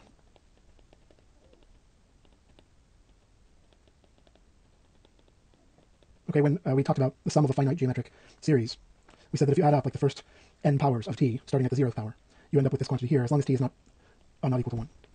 Right? And it was this expression here that we took the limit as n went to infinity to get the classic expression for the sum of the full geometric series, because we showed that t to the n goes to 0, as long as t is strictly between -1 and 1. So this term goes away, and this yields the full sum of the geometric series, starting at the 0th power. So anyway, but I don't want to use it for that. I want to use it just as a kind of a factoring formula. See, if I multiply through on both sides by this denominator, put it on the other side, it gives me a factorization of 1 minus t to the n. And notice that 1 minus t factors out. So you see that we have 1 minus t to the power n in every term. Here n is 3, here n is 5, n is 7. So we can use that factorization formula in every term. And we also know that when a series converges, as this one does, if there's a common factor in all the terms, we can factor it out. So this is a legitimate thing I'm doing here. And what's left is like minus a third, and you're going to have 1 plus t squared. Then you'll have plus a fifth, 1 plus t squared plus t cubed plus t to the fourth. Right, then you'll have like the sum of all the powers to the 6th power, and so on. Okay, so this is a legitimate expression. And maybe just to have a shorthand notation for this, I'm going to, let me call this expression here A3. And what I mean by that is it's the average. The A there stands for average. So A3 is the average of the first 3 powers, starting at the 0th power. In other words, it's 1/3, 1 plus t squared. And let's write that in general. This will be the average of the first n powers of t. starting with the 0th power. Okay. So you'll notice then that like this next term here is a5. Then you have this group, which is minus a7. And you'll have like plus a9 and so on. Right, we know that the resulting series converges because when you multiply this 1 minus t back in, we know that the resulting series converges. And you can always take any common factor and factor it out. If one side converges, then so must the other. Right, so like we had this theorem that if I have a convergent series, if I know that this converges, then it follows that this one converges too. And in fact, its sum is just given by c times the sum of the original. Right, but you see, it goes the other way too. If I know that, let's say I know that this series converges. Suppose I'm given that. Right, so then what I can do is I can say, well, by the prior theorem, so must this one, as long as c is not 0. And in fact, the 1 over c can be pulled out. Right, but you'll notice that this here is just the sum of an. So yeah, this original series converges too. So if the thing with the factor already distributed converges, it implies that the series without the factor distributed also converges. So we know that if I distribute, the resulting series converges. And therefore, if I undistribute, the series I have left here also converges. Okay, so this is a legitimate convergent expression. All right, but now you see that we can infer something nice from this. So I claim, yeah, let me just also label this as a naught. So a naught is 1 by definition. Okay, yeah, so I claim that this sequence, a naught, a1, a2, a3, and so on, is a decreasing sequence of positive numbers. And let's take a moment to see why that's true. So here's the basic idea. I'm right now assuming that t is between 0 and 1, remember. We said that here. So that means that the powers of t will be decreasing. Right? The highest power of t is t to the 0, which is 1. That's going to be greater than t to the 1, which is greater than t squared. And in general, greater than t to the n, and so on. But notice that all of these are also positive. All these powers are all positive, because they're all powers of a positive number, t. And then these averages, right, they're averages of these powers. So they're certainly positive. Right? The nth one of them is the sum of positive numbers over n, so certainly they're all positive for all n. But how do I know that they're decreasing? Right, so that's a little argument that we can give easily here. What I want to know is that a sub n is larger than a sub n plus 1. In other words, if I add up the first n powers of t, including the 0th power, and divide by n, that should come out greater than. So let me ask this as a question. All right, notice that I now have one more term, and then I'll divide by n plus 1. Okay, so just for simplicity, let me call this entire numerator temporarily something like, I don't know, beta. And that's beta as well, but there's this additional term. So what I'm going to do is just cross-multiply, which will give a completely equivalent inequality because both denominators are positive. They're both positive integers. So multiplying through or dividing through by those two denominators will have no effect on the truth or falsehood of this inequality. Right? So the multiplied out version is going to have n plus 1 on this side, multiplied by beta. And then we're asking, is that greater than? And then you'll have the n on this side, but you'll have beta plus t to the nth power, like that. Right, now you can see that if you distribute everything, there's a term n beta on both sides, and we can subtract that away. And so it's equivalent to ask, is beta times 1 greater than n times t to the n? So it all boils down to that. Okay, but you can see that that's true because beta is a sum of terms. You have exactly n terms. And then, what about n times t to the n? Excuse me. N times t to the n, you can write that also as a sum of n terms, where each one is just t to the n. And remember that the powers are decreasing, so t to the n, this quantity here, is smaller than every single one of these. So like 1 is greater than t to the n. Also t is greater than the next copy. So yeah, it's going like this. This 1 is greater than t to the n. Also, this t is greater than this t to the n. This t squared is going to be greater than the next one. T to the n minus 1 is going to be greater than that last t to the n. So indeed, we've checked that this inequality here is true. And then if we just work backwards, this one is true, therefore this one is true, therefore this one is true, therefore this one is true. Okay, so that checks that it's really a decreasing sequence. Now the reason why that's good is because it means that if we group the terms in twos, which is a common trick we've done a lot, you see that this group here is positive because a3 is less than a naught. A3 is less than, oh, I'm sorry, I shouldn't have called it a naught, I'll call it a1. Yeah. Okay, so a3 is less than a1, and therefore 1 minus a3, or a1 minus a3 is positive. Right? Similarly, a7 is less than a5, so you're subtracting the smaller from the greater, and you'll get positive difference. So by grouping in twos, we see that we can write that series as just a sum of positive numbers, which is positive. The sum of that is strictly positive. So that whole expression there in the square brackets is strictly positive. And then also 1 minus t is strictly positive as well, because recall that t is between 0 and 1. So 1 minus t, that's the greater minus the smaller. And obviously the product of two positive numbers is positive. So we can infer that this quantity here is strictly positive. Okay, so actually, even better, we can say that it's strictly positive. Or another way to say that is that a of t is strictly less than alpha, when t is between 0 and 1. Okay, but there's still the question, what happens as t approaches 1 from below? We haven't answered that question yet. All right, but we can easily answer that question just by looking at this factorization. So we already know that this is positive, we just checked that. And therefore, if I can show that this upper bound goes to 0, then the squeeze theorem will tell me that this quantity here must be going to 0. Okay, now I don't know that yet. Oh, that is going to 0 as t approaches 1 from below. Okay, so actually I should pause here and just clarify something. So far in our course, we've only ever dealt with a limit of a sequence. So you have basically a function of n, where the n is an integer valued variable and it's going to infinity. And then the a sub n's, the terms of the sequence, could approach some limit L, which could be a real number or a complex number. But in every case we've dealt with limits, it's always been of that type. It's called a sequential limit, the limit of a sequence. Now here I'm doing something slightly different. I'm letting t approach 1 from below, sort of in a continuous fashion. T is not an integer valued subscript. It's a continuous variable. And it's like positioned less than 1 to the left of 1, and it's moving continuously, gradually, towards 1 from below. Kind of taking on every point on the real line, on its way towards 1. So it's not taking on just like the integer values or anything like that. And as that's happening, as t is continuously approaching 1 from below, we're asking, what is the tendency of this quantity here? Does it approach a limit?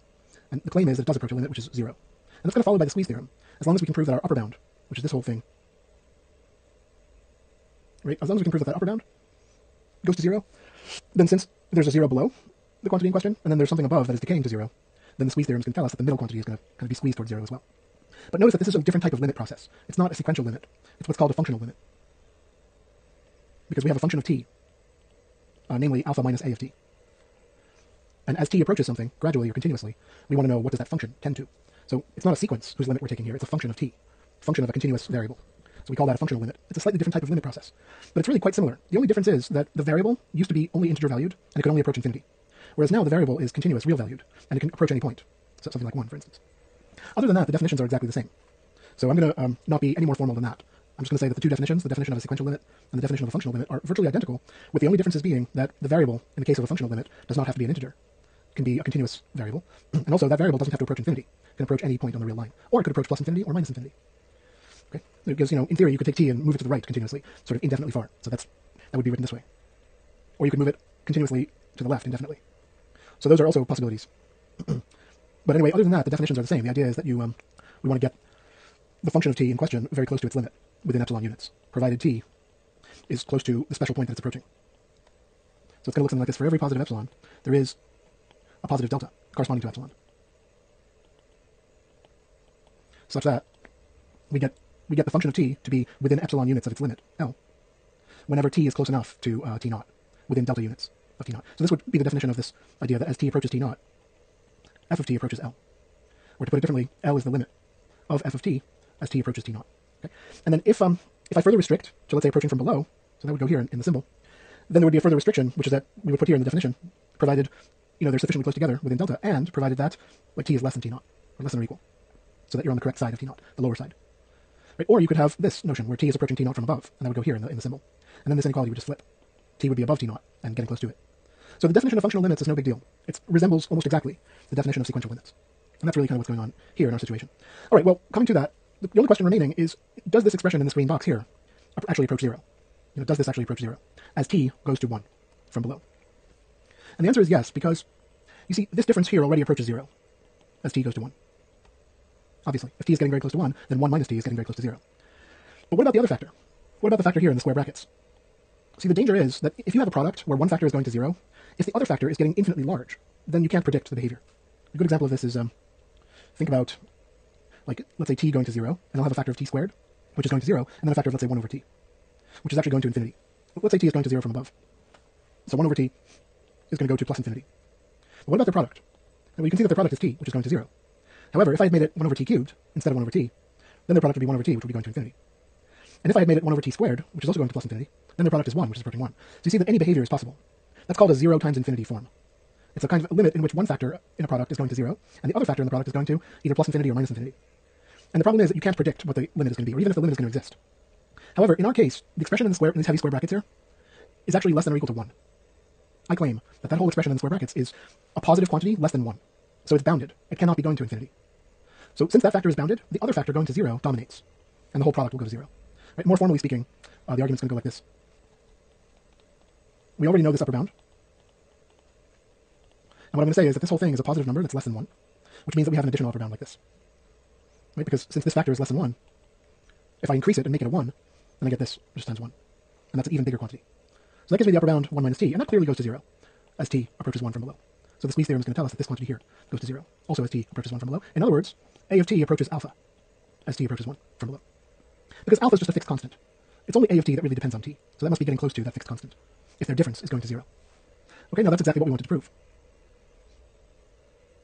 Well, okay, we really also would like to prove that that constant is pi over 4. We don't know that yet. So we have to prove that separately. But at least we'll be proving the correct limit behavior, because we do know that this constant is a of 1, by definition. We defined a of 1 to be that constant. Remember, that constant is just the sum of the series, 1 minus a third plus a fifth, which we know converges. That's the definition of alpha, and it's also the definition of a of 1. We just chose to define a of 1 in that way. So we're getting the correct limit behavior. A of t gets close to a of 1, as t gets close to 1 from below. That's exactly what we wanted to prove. And then later, or in a few minutes, we will show that this alpha is also pi over 4. We don't quite know that yet. Okay, that will follow. All right, anyway, the only statement that I haven't proven in all of this is the fact that this number here in the square brackets is positive and less than 1. Okay, we already know it's positive. We said that already. Right here. Remember, I asserted this whole expression is positive. And that's because you can group the terms in 2s, and then all the groups will be positive numbers, and you're adding them all up. So there's no problem with that. Okay, but how do I know it's less than 1? Right, it's the same trick. I'll take my series. All right, and I'm going to group the terms in 2s again, but now the groups are going to be these groups. You see, all these groups are negative, because a5 is smaller than a3, but I'm subtracting a3 from a5. Right? I'm taking a5 and then subtracting a3 from that. So I'm subtracting the larger number from the smaller number, and that gives me a negative quantity. Right? Similarly, if I subtract a7 from a9, that gives me a negative quantity, because a7 is the larger of those two, a9 is the smaller. So I have 1 minus something, minus something, minus something. Right? In other words, 1 plus a negative number, plus another negative number, plus another negative number. And that's clearly something less than 1. Okay, so that completes the proof of that statement. All right, let's see where we are in our multi-step process. We have these 5 steps that we had to complete. Okay, so we just completed step number 2. All right, now let's look at step number 3, which is actually quite easy. We just want to show that if we take the tangent of a of t, we get back t. But this is only for the original domain, where t is like strictly between minus 1 and 1. Okay, so that's actually going to be pretty fast and easy. Here's the idea. Remember we had this identity in a prior video when t was in that domain. Okay? And what I'm just going to do is I'm just going to separate this into real and imaginary parts in 2 different ways. This side can be separated in the following way. 1 over this modulus plus I times t over the same modulus. So you see, this is the real part, and this is the imaginary part. Because clearly, the expression in these parentheses here is real. It's 1 over a modulus. Right? And the expression here is real as well. It's t over a modulus, and t is real. So I've managed to separate the number into a real plus I times a real. And that always identifies the unique real part and the unique imaginary part. Okay? But on the other hand, I can separate this into real and imaginary parts by Euler's formula. Because e to the I theta, where theta is real, is always cos theta plus I sine theta. So I'm just applying this where theta happens to be a of t, which is certainly real. All right, and now that identifies, because cosine is real, obviously the cosine of any real number is real, and because the sine of any real number is also real, that identifies this as the real part and this as the imaginary part. And now you can equate the two. So I can calculate the tangent of a of t just by dividing the sine by the cosine. And that means dividing t over this modulus by 1 over this modulus. And then by multiplying top and bottom by that modulus, you just get t over 1, in other words t. Okay? So that completes the proof. Tangent of a of t comes out to t for every value of t in this domain. That completes the proof of item 3 there. Great. All right, now there's still this matter. Remember, we took some trouble to prove that the tangent of pi over 4 is 1, but in a totally unrelated way, it also happens that the tangent of a of 1 is 1. And that's what we have to prove next. All right, then the last thing to prove is that the tangent function is strictly increasing in this interval, and that the number a of 1 satisfies these bounds. Because remember that the number pi over 4 certainly satisfies those bounds, kind of obviously. All right, so let's try to prove, first of all, that the tangent of a of 1 is 1.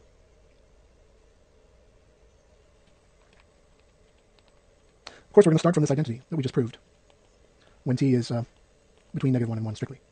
And what I'm going to try to do is basically just take limits on both sides.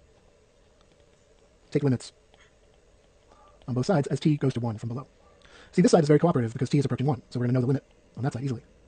Also, in here, we know that a of t is approaching a of 1 as t approaches 1 from below, as we proved that just a moment ago. The only question is, does the tangent of a of t approach the tangent of a of 1? I claim it does. But that's a question. So in other words, this is something that's clear. T is approaching 1 because that's exactly what we're allowing to happen. Also, a of t inside here is approaching a of 1. We know that already because we proved it. That was the last big thing we just proved. Right? But then the question is, just because a of t is approaching a of 1, does that tell us that the tangent of a of t must be approaching the tangent of a of 1? That's, if we can establish that, then we'll be done. Because then the limit is going to be this quantity on the one hand, but it's also going to be this quantity on the other hand. Now, since limits are unique, an expression cannot approach 2 distinct limits.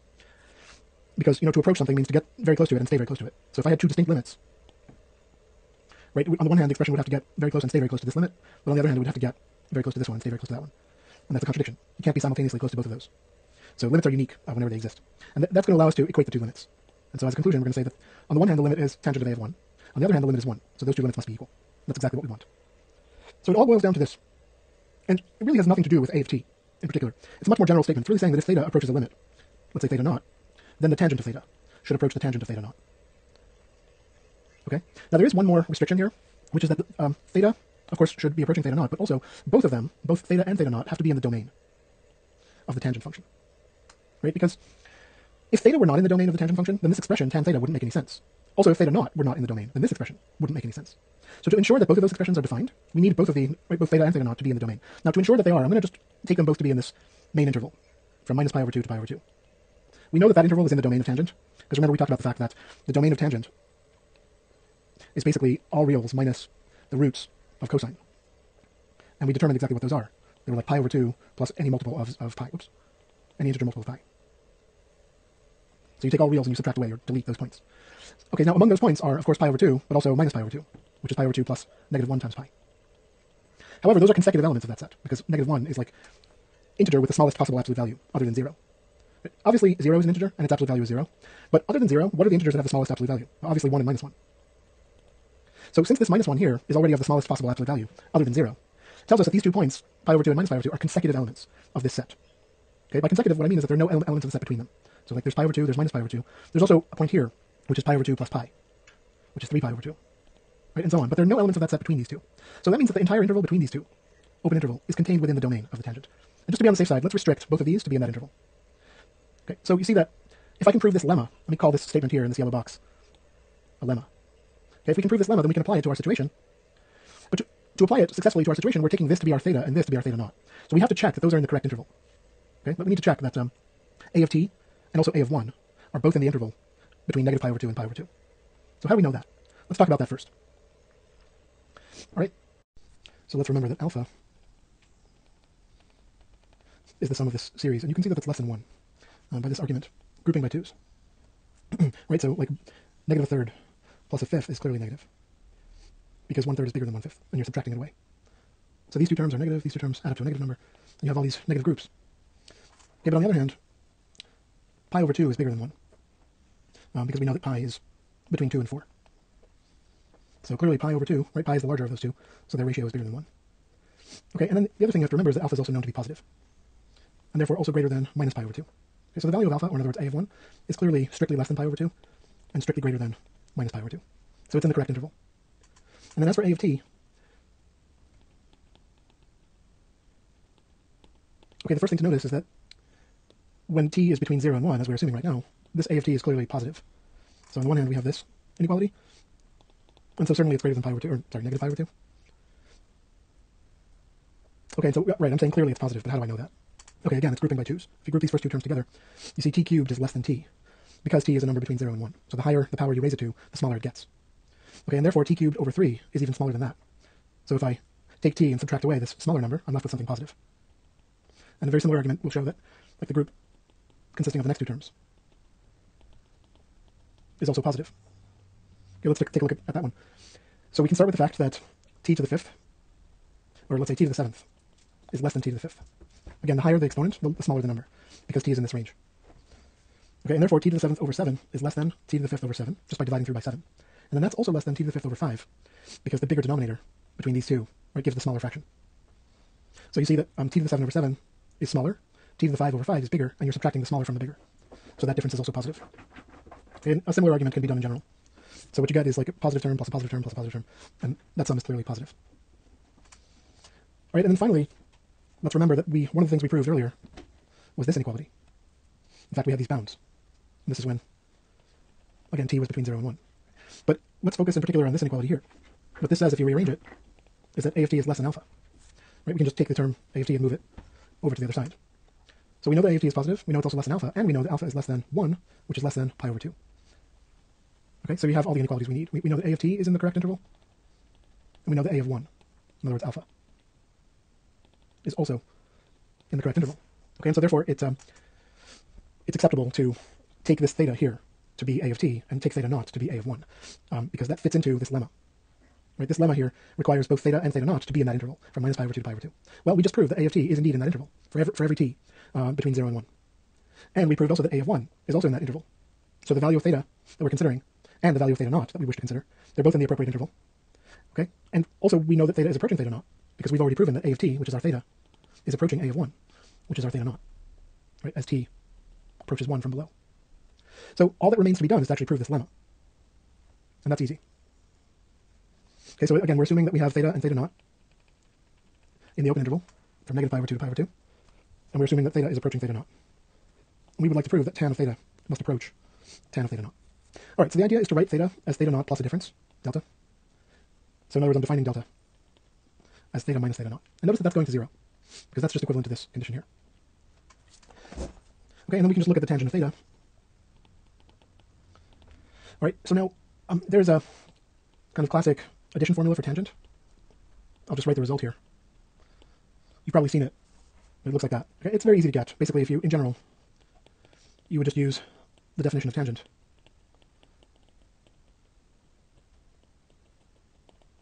And then use the addition formula for sine on top. And then use the addition formula for cosine on the bottom.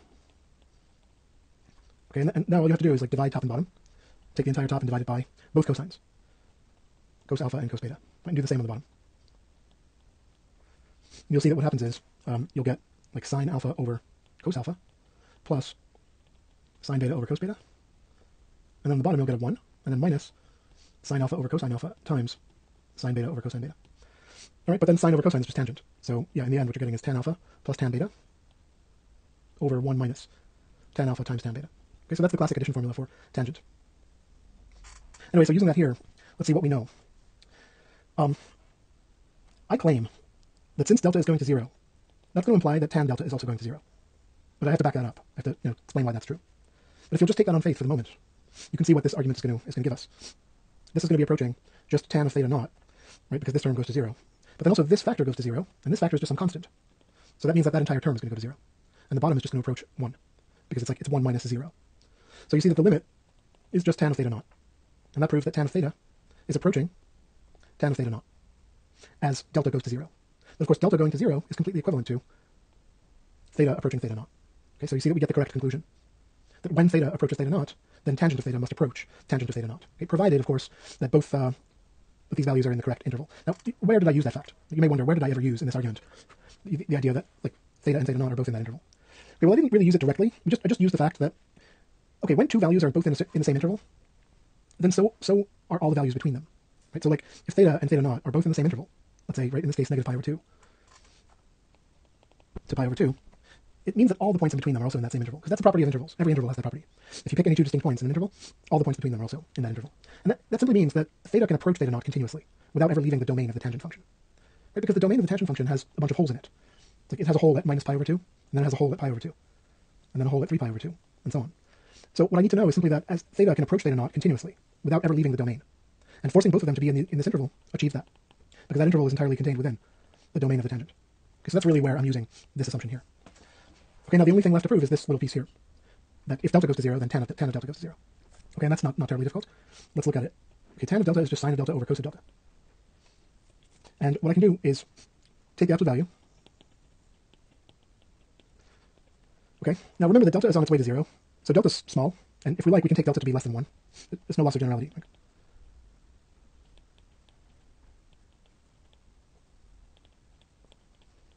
We can take the absolute value of delta to be less than 1, because we know that delta is supposed to be approaching 0 anyway. So if we wait long enough, as it gets close to 0, certainly it's going to be between negative 1 and 1. But the relevance of that is that we have this series definition of cosine. Okay, and by grouping terms, we can see that if delta is between minus 1 and 1, then cosine of delta is at least 1 minus delta squared over 2. Yeah, at least. Okay, because what you do is you say, like, this group of terms here is a positive group. Right, because since delta has absolute value less than 1, the bigger the power, the smaller it is. So like delta to the 6th is less than delta to the 4th. And then if I divide through by 720, which is 6 factorial, I get something that's certainly smaller than delta to the 4th over 4 factorial, because this denominator is much bigger. So you see that I'm subtracting something smaller from something bigger, giving a positive difference. And then again, the next group of two terms is going to be positive. So it's the next group. So basically what you have is you have 1 minus delta squared over 2 plus a positive number.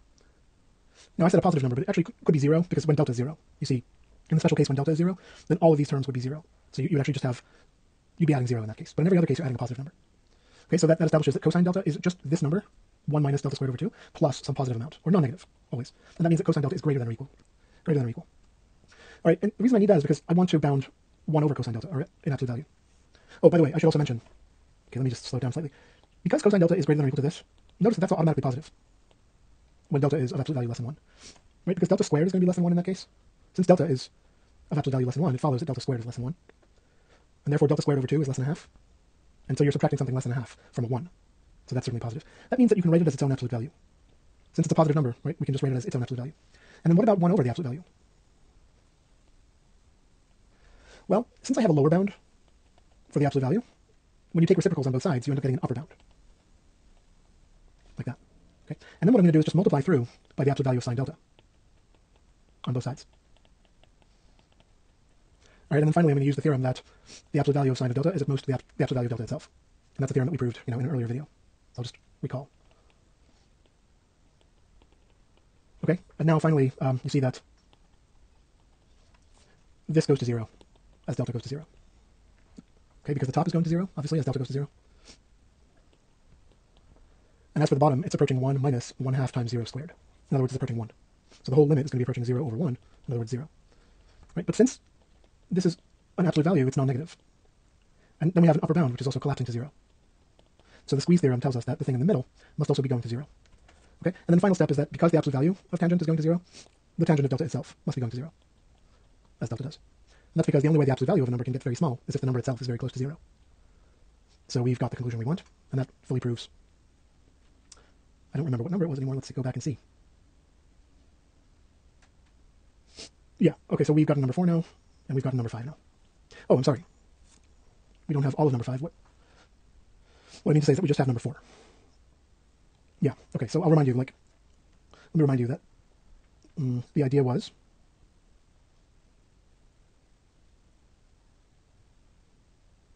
oh, here it is. Okay, yeah, here's the idea that we have this identity, tangent of a of t equals t, which we know is true in the original domain, like strictly between -1 and 1, but we then just allowed t to get closer and closer to 1 from below, on both sides, right? And so clearly,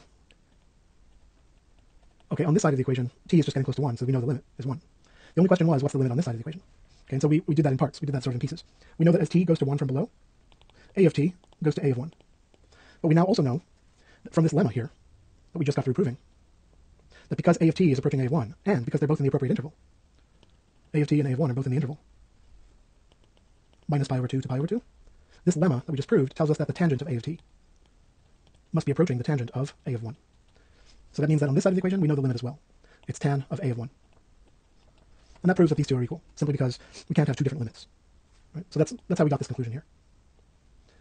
So that was exactly item 4. All right. Also, we now have fully established these bounds, if you recall, as part of the argument. We know that a of 1 is between minus pi over 2 and pi over 2. Okay, in fact, a of 1 is even greater than 0 and less than 1. Those are tighter bounds, but yeah, certainly we have these bounds here. And the only thing left to prove in the whole process is the fact that tangent is strictly increasing. And then, as I explained earlier, that's going to allow us to conclude that pi over 4 equals a of 1. Or in other words, that pi is 4 times a of 1, which has this series expansion. Okay, anyway, so how do I know that tangent is strictly increasing function on that interval? All right, it's a nice argument. Very pretty proof. Goes like this. What I'm going to consider is two inputs, let's call them alpha and beta, both in that interval. So let's say I have alpha and beta, just any 2 points in that interval. But I'm going to assume that alpha is to the left and beta is to the right. And what I need to prove is that the tangent of alpha is smaller. The tangent of alpha is smaller and the tangent of beta is larger. So this should imply tan alpha is less than tan beta. Okay, so if we just write this, oops, in terms of the definition of tangent, right? Tangent of alpha is just sine alpha over cosine alpha. Tan beta is sine beta over cos beta. You can cross multiply. Now, you have to be careful because when you multiply through by something, it could reverse the inequality if it's negative. But I claim that both cosines are positive. Both of these cosines are positive. The reason why that's true is because let's recall that the sine graph is positive between 0 and pi. Strictly between 0 and pi. And since the cosine graph is essentially a shift of the sine graph, remember we have this complement law that the cosine of pi over 2 minus theta is the same as the sine of theta. Or if you replace theta with pi over 2 minus theta, which is acceptable because theta is just some arbitrary real number. Since theta is totally arbitrary, you may as well just replace theta with this. It doesn't affect anything, but you have to do it on both sides. And if you do that, then you'll see that cosine can also be regarded as sine of the complement, 90 degrees minus the original angle. So we can think of the cosine curve as essentially just like a reflection and a shift, horizontal shift of the sine curve. Basically, we have to take the sine curve, we have to reflect it around the y-axis because there's a minus theta here. There's a negative in the input. So instead of theta, you're having minus theta. And that's equivalent to just reflecting the curve like this way. So it's like a reflection about the vertical axis. Okay, and then we have the plus pi over 2 inside. We're taking minus theta and adding pi over 2 to that. And that corresponds to like a horizontal translation to the left by pi over 2. So we're going to just shift the whole curve by pi over 2 to the left. Pi over 2 is this amount here. So if I take the red curve and shift it left by this amount, pi over 2, what I'll get is, whoops, sorry, I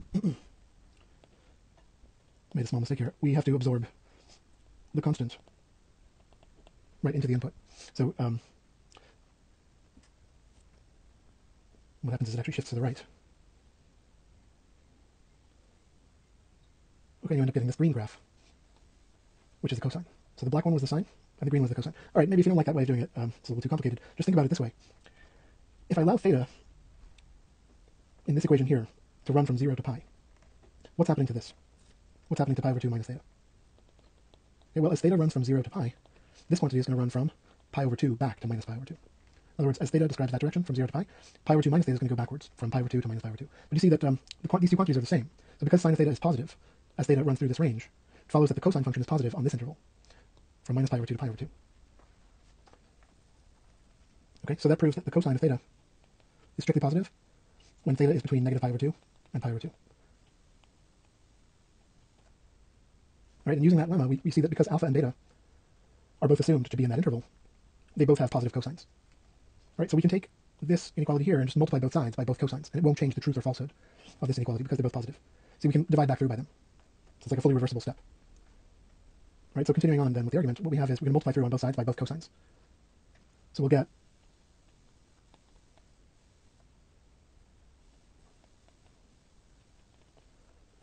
okay, we don't know if it's true yet, we're just asking it as a question. But what I'm saying is that the inequality here in this red box is equivalent to this inequality here in this red box. Because I can go back and forth between the two of them. Right? Or to say it differently, if I can prove this one, then we can just divide both sides by both of those cosines, which are both positive, and therefore they preserve the direction of the inequality. And then you see what will happen is that these cosines will cancel, and these cosines will cancel. And you'll just be left with sine alpha over cosine alpha is less than sine beta over cosine beta. Okay, that will get us back to this inequality, which will get us back to the inequality that we really are trying to prove. Okay, but for now, it's still a question. All right, well, so what we need to prove then is that sine alpha times cos beta is less than cos alpha sine beta. All right, now what I'm going to do is just take this term and move it over. So there'll be a 0 on that side. And actually, maybe I'll rearrange it because now I'm just adding these two quantities, so it doesn't matter in what order I add them. And I prefer to write it this way simply because now this is recognizable. This is exactly the addition formula for the sine of alpha plus beta. Okay, sorry about that, guys. I was really, really tired when I was recording that. I took a little break. Now I'm much better. Of course, when you subtract this over, you're going to pick up a minus sign here. So what we're getting is sine beta times cos alpha, which was the term already here, minus cos beta sine alpha, which is just another way of rewriting this term.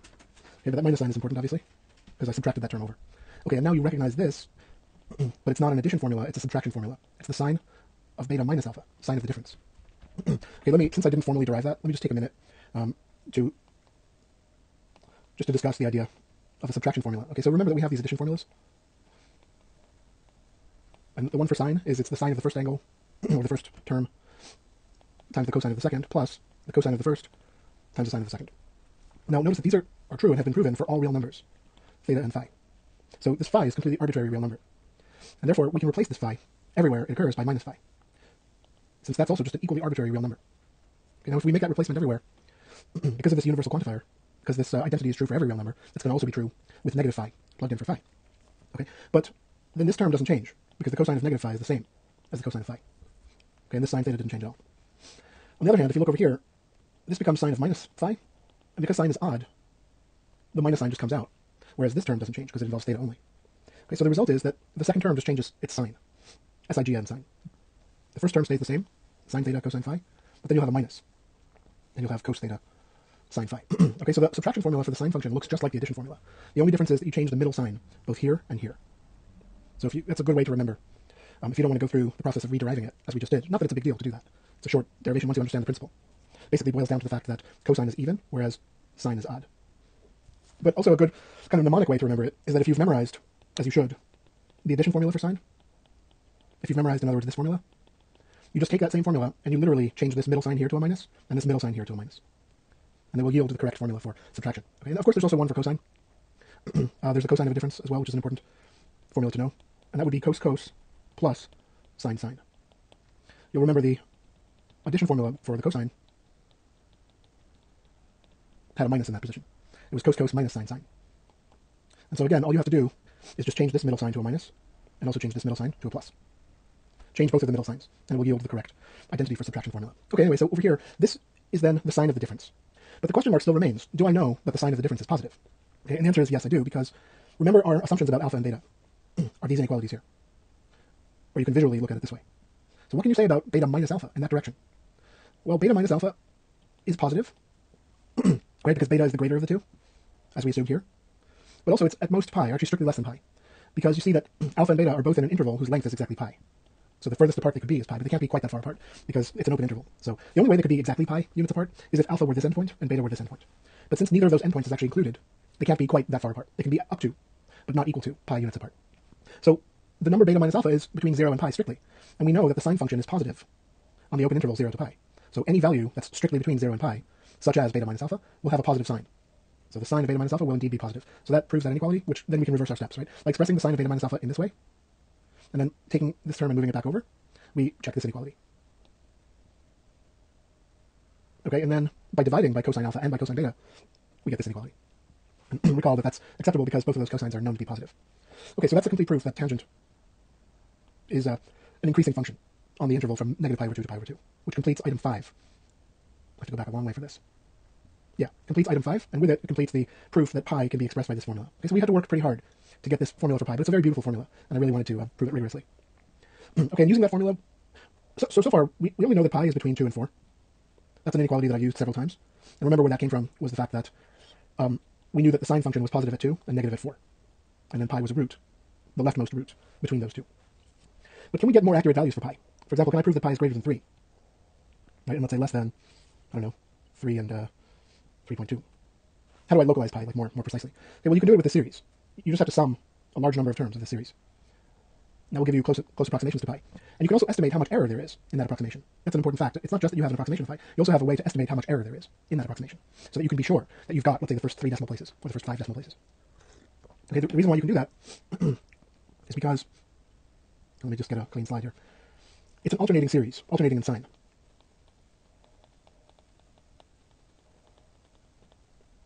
So, for example, let's say I happen to add up the first, say, 4 terms. And then I look at the rest of the series. Okay, so this is, let me call it S4. It's like the sum of the first 4 terms, and then I have the remainder R4. So S4 can be easily computed. Yeah, but the issue is, like, how do we know how close S4 is to pi? Can we estimate the absolute difference? Perhaps we're not going to be able to compute that difference precisely, because that will involve summing this series, which we can't do exactly. But the question is, can we sort of get some estimate, some upper limit to how big that difference can be? Right, well, that difference is just the absolute value of R4. Right, but notice that R4 is an alternating series, or expressed as an alternating series, and so because the terms are decreasing in magnitude, like these, if you just look at the magnitudes and not the signs, the terms are decreasing in magnitude. And that just means that 4/9, the very first term, omitted from S4, is going to give an upper bound. Right? And that's because if you look at the next 2 terms, they add up to a negative. Then you look at the next 2, they add up to a negative, and so on. So R4 is 4/9, like minus a certain amount, minus a certain positive quantity, minus another positive quantity, right, by grouping the terms in 2s. And that's less than 4/9. So certainly less than or equal is good enough. But the point is that we have a way, easy way, of estimating how close the 2 are. Now 4/9 is not very good in terms of estimating an error, and S4 is also not a very good approximation to pi. But we can do this with, a large number of terms. And it takes a very large number of terms, actually, to start getting close approximations. So for instance, if I add up the terms all the way up to 4 over 21, I just put this into Wolfram alpha, it gives me this upper bound. 3.2323. That's not repeating, it's just the next one is 1.5. Okay, anyway, so it gives 3.2 approximately as an upper bound. To get a lower bound, I can add one more term, which is minus 4 over 23. It's like the very next term. So I'll keep the plus 4 over 21, but then I'll put in the very next term, minus 4 over 23, and that gives 3.0584, so on and so on. So you can see that it's a pretty slowly converging process. Even a fairly large number of terms doesn't get close to pi very quickly, but we are localizing pi. We now know, for example, that pi is between these 2. And you can go on like this and localize pi better and better with more and more terms. Okay, so where do we stand now? Let's take stock of where we stand. What we've done is we've basically given the arctangent a value at 1, which is pi over 4. And we know that the corresponding point on the unit circle can be expressed as e to the I times pi over 4. We also know a certain continuity property of the angle measure, which is that as the point x comma y moves toward the point root 2 over 2 comma root 2 over 2 on the unit circle, and meaning that point xy is approaching that fixed point, but only moving along the unit circle, right, within the region script r, which was like between these 2 rays. So what I'm saying is I have some point xy, and it's moving along the unit circle within that region, and as it moves, like it's approaching this fixed point here. Okay, so then we can ask what is happening to the angle measure of that point. as it moves, right? So for example, when it's here, then its angle in radians is like this angle here. So as the point moves toward that blue point, what is happening to the angle? Well, we know what the angle is. The radian measure of the angle, and the angle I'm talking about, of course, is the angle that starts with 1 as like one vertex. Sorry, what I mean is this 1, 0, and then that point x comma y. And let me call that point z. So the angle I'm referring to, of course, is that angle there. So the radian measure of the angle, which is capital A of y over x, approaches pi over 4 from below. Okay, so the angle is less than pi over 4, and it's approaching pi over 4 in the limit. And then when you hit that blue point, then the angle is exactly pi over 4, which is what this says. So there's a kind of continuity. The angle doesn't break continuity. The angle just approaches the appropriate limit. It doesn't change suddenly at that point. It doesn't jump sort of discontinuously. Okay, now all of this can be repeated with this point here. The whole same theory. The only difference would be that the point would be approaching this way, and the slopes would be negative instead of positive, and the slopes would be approaching -1 instead of 1. Right? This line here has slope 1, but this line here has slope -1. And then the angle would not approach pi over 4, it would approach negative pi over 4. So I'm going to assume that we understand that. It's just by analogy. Right? And so a of y over x will approach that value, minus pi over 4, as the slope y over x approaches -1. From which direction, though? From above. Right? Just like the slope here. So this was i.e. as the slope y over x was approaching 1 from below. We had to have slopes that were less than 1, but positive and less than 1, let's say. And then in the other case, we're going to have slopes like this, which would be negative, but greater than -1. And they're going to be moving downwards to approach a slope of -1. And then the angle is going to approach negative pi over 4. So all of that is just by analogy with the last case. It works out exactly the same way. Okay, good. So now, as I outlined earlier, we can do a number of completions. Whoops. So let me just review that with you briefly. There's this section of the circle here. What do I do? How do I find the angle measure of a point on that section? Okay, well, let's take a look at it. Let's take a point z, coordinates xy. Again, it has to satisfy that equation to be on the unit circle. That's just another way of saying that the absolute value of z is 1. Okay, and then also the region that z is in here is that the slope is greater than 1. The slope of this line, that is greater than 1. So also positive. And x is positive. So we're on the right-hand side of the y-axis. Okay. Anyway, for such a point z, the plan was to reflect it about this line. Okay, and look at this one, because this point here, the blue one, is within the region that we know how to deal with. Okay, and so let me call this point like z tilde temporarily. It's easy to find that point because, okay, this line is just a diagonal line, y equals x. And everybody knows that the way you reflect any point about that line is by swapping its two coordinates. So in other words, this is just y plus I times x. And we can express that pretty easily in terms of the original z in the following way. Just factor out an I. You'll see that there'll be an x there, but also a negative iy. You can see that that's correct by just distributing the I back in. That will give you ix in the first term, and then the second term will be minus I squared y. But I squared is -1, so that term just becomes plus y. And that's exactly what we are supposed to have there. So it's a correct factorization. And you'll notice that since z is this point, okay, x minus iy is the conjugate of that. So this is nothing but I times z bar, where bar means complex conjugation. Right? So we know how to express this point in terms of an angle. Okay, let me just put this down here. Okay, yeah, we know how to express this point in terms of an angle. Let me put the x-axis in, or the positive x-axis. And there's this ray here. And then there's this angle in radians, and that angle would be capital A of the slope of that line, which is x over y. Notice that x is now in the second coordinate slot. So that's like the rise. And then y is in the horizontal coordinate slot, so that's the run. We're doing rise over run, that's x over y. Okay, the slope of the original line, the red one, was y over x. And the slope of that green line is the reciprocal slope, x over y. Okay, so that's the angle for that point. What I mean by that is that we can express z tilde as e to the I times capital A of x over y. Now the question becomes, can we somehow use this fact to express z itself as e to the I theta? Right, but notice that this is the same as I times z bar. And then what I can do is I can multiply both sides by z. So let me just take this equation. So I'm going to multiply both sides by z. Let me just do this like really step by step. Okay, and then notice that z times z bar is just the modulus squared of z. That's a standard identity in the complex number system. But that's actually 1, or 1 squared, or 1. Because remember that z is a point on the unit circle. So its modulus is 1. And so therefore I just get I times 1, or just I. Okay. And then I can also express I in the form e to the I pi over 2. Okay, that's easy to see that that's correct, because e to the I pi over 2, by Euler's formula, would be cos pi over 2 plus I sine pi over 2. And we've calculated these values at some earlier stage in this video. We computed that cos of pi over 2 is 0, and also sine of pi over 2 is 1. So you see what this comes out to is 0 plus 1 times I, in other words I. So it's very easy to see that it's a correct expression for I. Okay, and then last thing I want to do is multiply both sides by e to the negative I times A of x over y. Okay, just put that factor on both sides. And then I'm going to use the exponential law for pure imaginary exponents twice. See, the product of these two exponentials, we do that by just adding up the two exponents. And those add up to 0. So that whole product just gives e to the 0, or 1. other words, that just goes away. Okay? But this also is a product of two exponentials with pure imaginary exponents. So we can add up those. And so what we get is an expression for z. Right? All that's left on this side is z. And then on the other side, we're going to have I times pi over 2 minus capital A of x over y. Okay, and that basically solves the angle measure problem for the original point z. What it tells us is that we can express that point z in the form e to the I theta, where theta is pi over 2 minus capital A of the reciprocal slope. So in other words, the angle measure of the red angle, well, it's really an oriented angle, a directed angle. So is the green one. So I should put an arrowhead indicating that it's like a directed angle from the positive x-axis toward that ray. The positive x-axis is the initial ray, and then the red one is the terminal ray, or the green one in this case. Okay, anyway, so that red angle, let me just call it that in the picture, would have measure pi over 2 minus A of x over y. Now let's think about what that is. Pi over 2 means 90 degrees. So this is just saying 90 degrees minus that green angle. A of x over y is that green angle here. So 90 degrees minus that angle means the complementary angle. And you can see why that's true. It's because the green angle is congruent to this blue angle here. The picture has a symmetry about this line. See, there's like a reflection symmetry about that line, y equals x, intentionally, because we got the blue point. We got this blue point by reflecting this red point around that line. So we constructed the picture to have a reflection symmetry.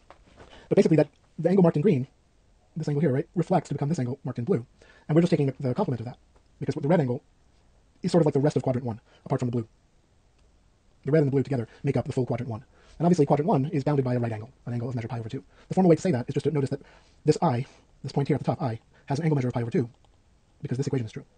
Or in other words, I can be expressed as cosine of pi over 2, comma sine of pi over 2. And we just established that a moment ago. So that's why like the quadrantal angle, with starting at the positive x-axis and going to the positive y-axis, has a measure of pi over 2. Okay, so we've now managed to assign an angle to that point z, the original point z over here. It's this angle, in radians.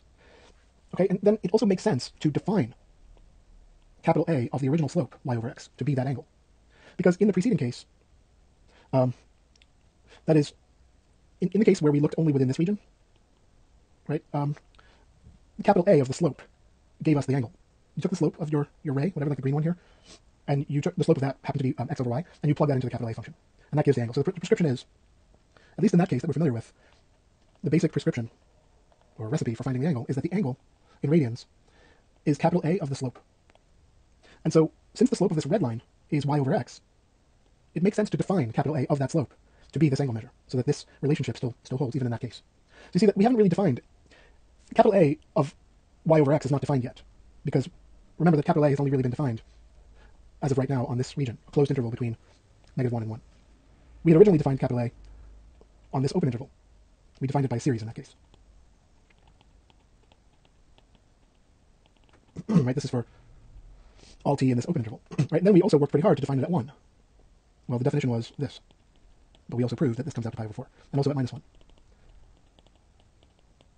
And that just comes out to negative pi over 4. Okay, so that fully defines the function on this closed interval now. Closed interval from -1 to 1. But the slope in question, which is y over x, was greater than 1, remember. In the situation we're dealing with right now, the slope was a number greater than 1. So the capital A value of that is undefined. We haven't defined it yet. And what I'm proposing to do is to define it this way, as pi over 2 minus capital A of the reciprocal slope. And if we define it that way, then, because of what we just proved here, in this red box, we'll also be able to write z equals e to the I times A of the slope. And that will be a correct equation even in this case, because this quantity here, A of y over x, is by definition this. And we know that this equation is true. So therefore, this equation will be true by definition. Okay, so in other words, it allows us to take the same formula, or the same prescription, which is that capital A of the slope gives the angle, and use that even in the case where z is like in this location there. Okay, so what that motivates us to do is to extend the capital A function to this region here, the region where t is greater than 1. And we extend it by just defining, we're now going to define A of t as pi over 2 minus A of 1 over t, the reciprocal, when t is a number greater than 1. Okay, so that's going to serve as our definition of the capital A function, in the case when t is greater than 1. Now, let's first notice that that makes sense mathematically, because since t is greater than 1, it follows that its reciprocal is certainly positive, since t itself is positive, but also less than 1. And that means that the reciprocal belongs to the open interval, which was the original domain of the capital A function. So yeah, 1 over t can certainly be plugged in to the capital A function because it's the previous case. It's the case of the capital A function that we started with. Right? And so that gives a meaning to this side. Whatever value you get out of this whole expression gives a meaning to this side, in the case when t is bigger than 1. So let's look at an example. How would I calculate, for example, A of 2? Okay, well, it's just pi over 2 minus A of a half. And we know how to calculate A of a half. It's just a half minus 1/3 times a half cubed plus 1/5 times a half to the 5th, and so on and so on. Okay, and that's a convergent series because the number 1/2 is, between -1 and 1. Okay, and more generally, we can have a convergent series in this case.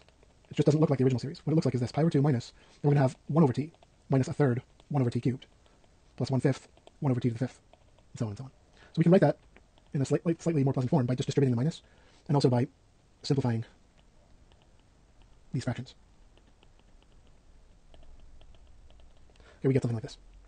So that is the formula for computing to any desired accuracy the value of capital A of t in the case when t is greater than 1. Okay, so that now what's the domain of the capital A function? Well, it was already defined in this closed interval, and now it's also defined in like the rest of this portion of the real line. Okay, and then also by symmetry we can define it in this region too, when t is less than -1. When I say symmetry, what I mean is that the capital A is an odd function, at least where it's been defined so far. It's been an odd function. Now it has values here, and we can just extend it to keep it an odd function. Right? So we're going to define when t is less than -1. We'll define a of t in that case. Well, if we want to do the analogous thing, the exactly analogous thing to this, would be to say that it's minus pi over 2 plus a of the reciprocal. Well, you'll notice that that is nothing but the negative of pi over 2 minus a of the reciprocal. Let's see, did I get that right? Yeah. Okay, yeah, that's not the relevant thing. Sorry, the relevant thing is that we can write this as like minus a of minus 1 over t, because a itself is an odd function where it's been defined, anywhere it's already been defined. And in this case, I'm talking about the open interval 0 or -1 to 1. And so this extra minus sign here can be brought out and just cancel with that extra minus sign out there. Those just cancel. Okay, but the advantage in writing it this way is that then I can put the minus in like the denominator as a negative t. And now you see that, yep, sorry, I'm confusing myself a little bit here. This should be a minus. And we can bring that minus inside. Okay, and now we can factor out a minus. Right, and then you'll notice that this is just exactly a of negative t from the previous case. Because if t is less than -1, by multiplying both sides by -1, we see that negative t is greater than 1. So that takes us back to this case, but for negative t instead of t. So if we just look at this case, right, but we replace t with negative t everywhere. That's the correct formula. And that's what I'm saying here. A of minus t, in this case, because minus t is greater than 1, can be expressed as pi over 2 minus a of the reciprocal of negative t. So in other words, what we get is minus a of minus t. And that means that capital A is still an odd function. It's defined in such a way that it stays an odd function because it satisfies this. Or to put it differently, if I put the minus sign on the other side, this outer minus sign, right, you can multiply both sides by -1. Okay, so this law is now true for all real t. It was already true in the interval 0 to, or -1 to 1. And now it stays true for values out here or out here. So capital A has been extended now successfully to the entire real line, and it's still an odd function on the entire real line. And it's at this point that we can call it arctan. We're going to introduce the notation arctan of t for what we've previously been calling capital A of t. Here t is just any real number. And we know that it's an odd function. Okay, but notice that it's given by different formulas in different cases. Like, to calculate it, you have to use different formulas in different cases. You would use this series if t is between 1 and -1, including both of the endpoints. Because as we've seen, doing 1 minus a third plus a fifth and so on will give you the correct value, which is pi over 4. So you can let t equal 1 in that case, and also t equal -1 in that case. Right? Then you have the case where t is greater than 1, in which case you have this pi over 2 minus 1 over t plus 1 over 3t cubed minus 1 over 5t to the fifth. Right? And then there's the last case where t is less than -1, which would just be the negative. Okay? Or more properly, you first have to take a of negative t. So take this formula here and just replace t with negative t everywhere, and then you have to negate the entire thing. So if we do that, see, taking the formula in this blue box and replacing every t with a negative t will just change all these signs. Like this sign here will change to a plus. This one will change to a minus. This will change to a plus, and so on. But then we still have to negate that entire thing because of this outer minus sign there. So what that yields is it goes back to a minus, and then a plus. So that gives the correct formula for t less than -1. So where we are at this point in our solution of the angle measure problem is that we now know how to solve the angle measure problem for all points on the unit circle on the right-hand side of the y-axis. All the points here, whether it be here or here, here, or whatever. All points like this. Okay, not including those two open circles, which are the points I and minus I. Actually, we do know how to solve the angle measure problem even at those 2 points. We just haven't checked the continuity yet, but it's an easy thing to check. Okay, by continuity, what I mean is, you'll remember that, like in this case, we had this special point where the angle was pi over 4. And that's a pretty bad picture. Maybe it's this point, actually.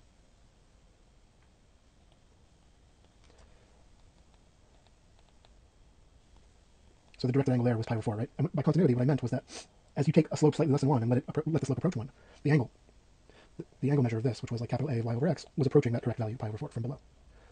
So there's also a continuity question. Oh, and by the way, before I even address that new continuity question, what about approaching the other way? This situation was where the slope of this green line is approaching 1 from below. But what if I took a line that was very close to 1 in slope, and it was approaching 1 from above instead, meaning it's going this way? Would I still have the correct continuity? If I look at the angle formed from the positive x-axis to that yellow ray, like this angle here, does that approach pi over 4 as the slope approaches 1? Okay, and the answer is yes, because remember that the angle in that case, let me just call it the yellow angle, would have been this slope would have been greater than 1, because it's a slope that's like approaching 1 from above. And in that case, by definition, we have pi over 2 minus capital A of the reciprocal slope. And notice that the reciprocal slope is going to be less than 1 and positive. And it's going to be approaching 1 as well, but from below. Right? Because if the original slope approaches 1 from above, then its reciprocal is going to be less than 1, but also approaching 1. So in other words, this angle here is going to be approaching pi over 4 from below. But then what happens to the entire expression? Pi over 2 minus that angle. Well, if that angle is getting close to pi over 4, then when you subtract it from pi over 2, it's also going to be getting close to pi over 4. But notice that that's happening from above now. So the limit is, again, pi over 4, which is the correct limit that we want. That's the continuity value. And it's just interesting to note that this time it approaches pi over 4 from above, which makes perfect sense because the yellow angle is greater than pi over 4. And it's going to be approaching pi over 4 from above. Okay, so we have continuity on both sides of that special ray at 45 degrees. So we also want to do the same thing like for this ray here. This ray at 90 degrees, that is the ray from the origin through the point I. We want to give it an angle measure, and we've already sort of done that. We know that I can be written as e to the I pi over 2. So the angle measure in that case is pi over 2. Okay, now, should we therefore define a of something as pi over 2 to account for that ray? Well, not really, because the something that goes in here would be the slope. And the problem is that the slope is undefined on that ray because it's a vertical ray. So there is no slope.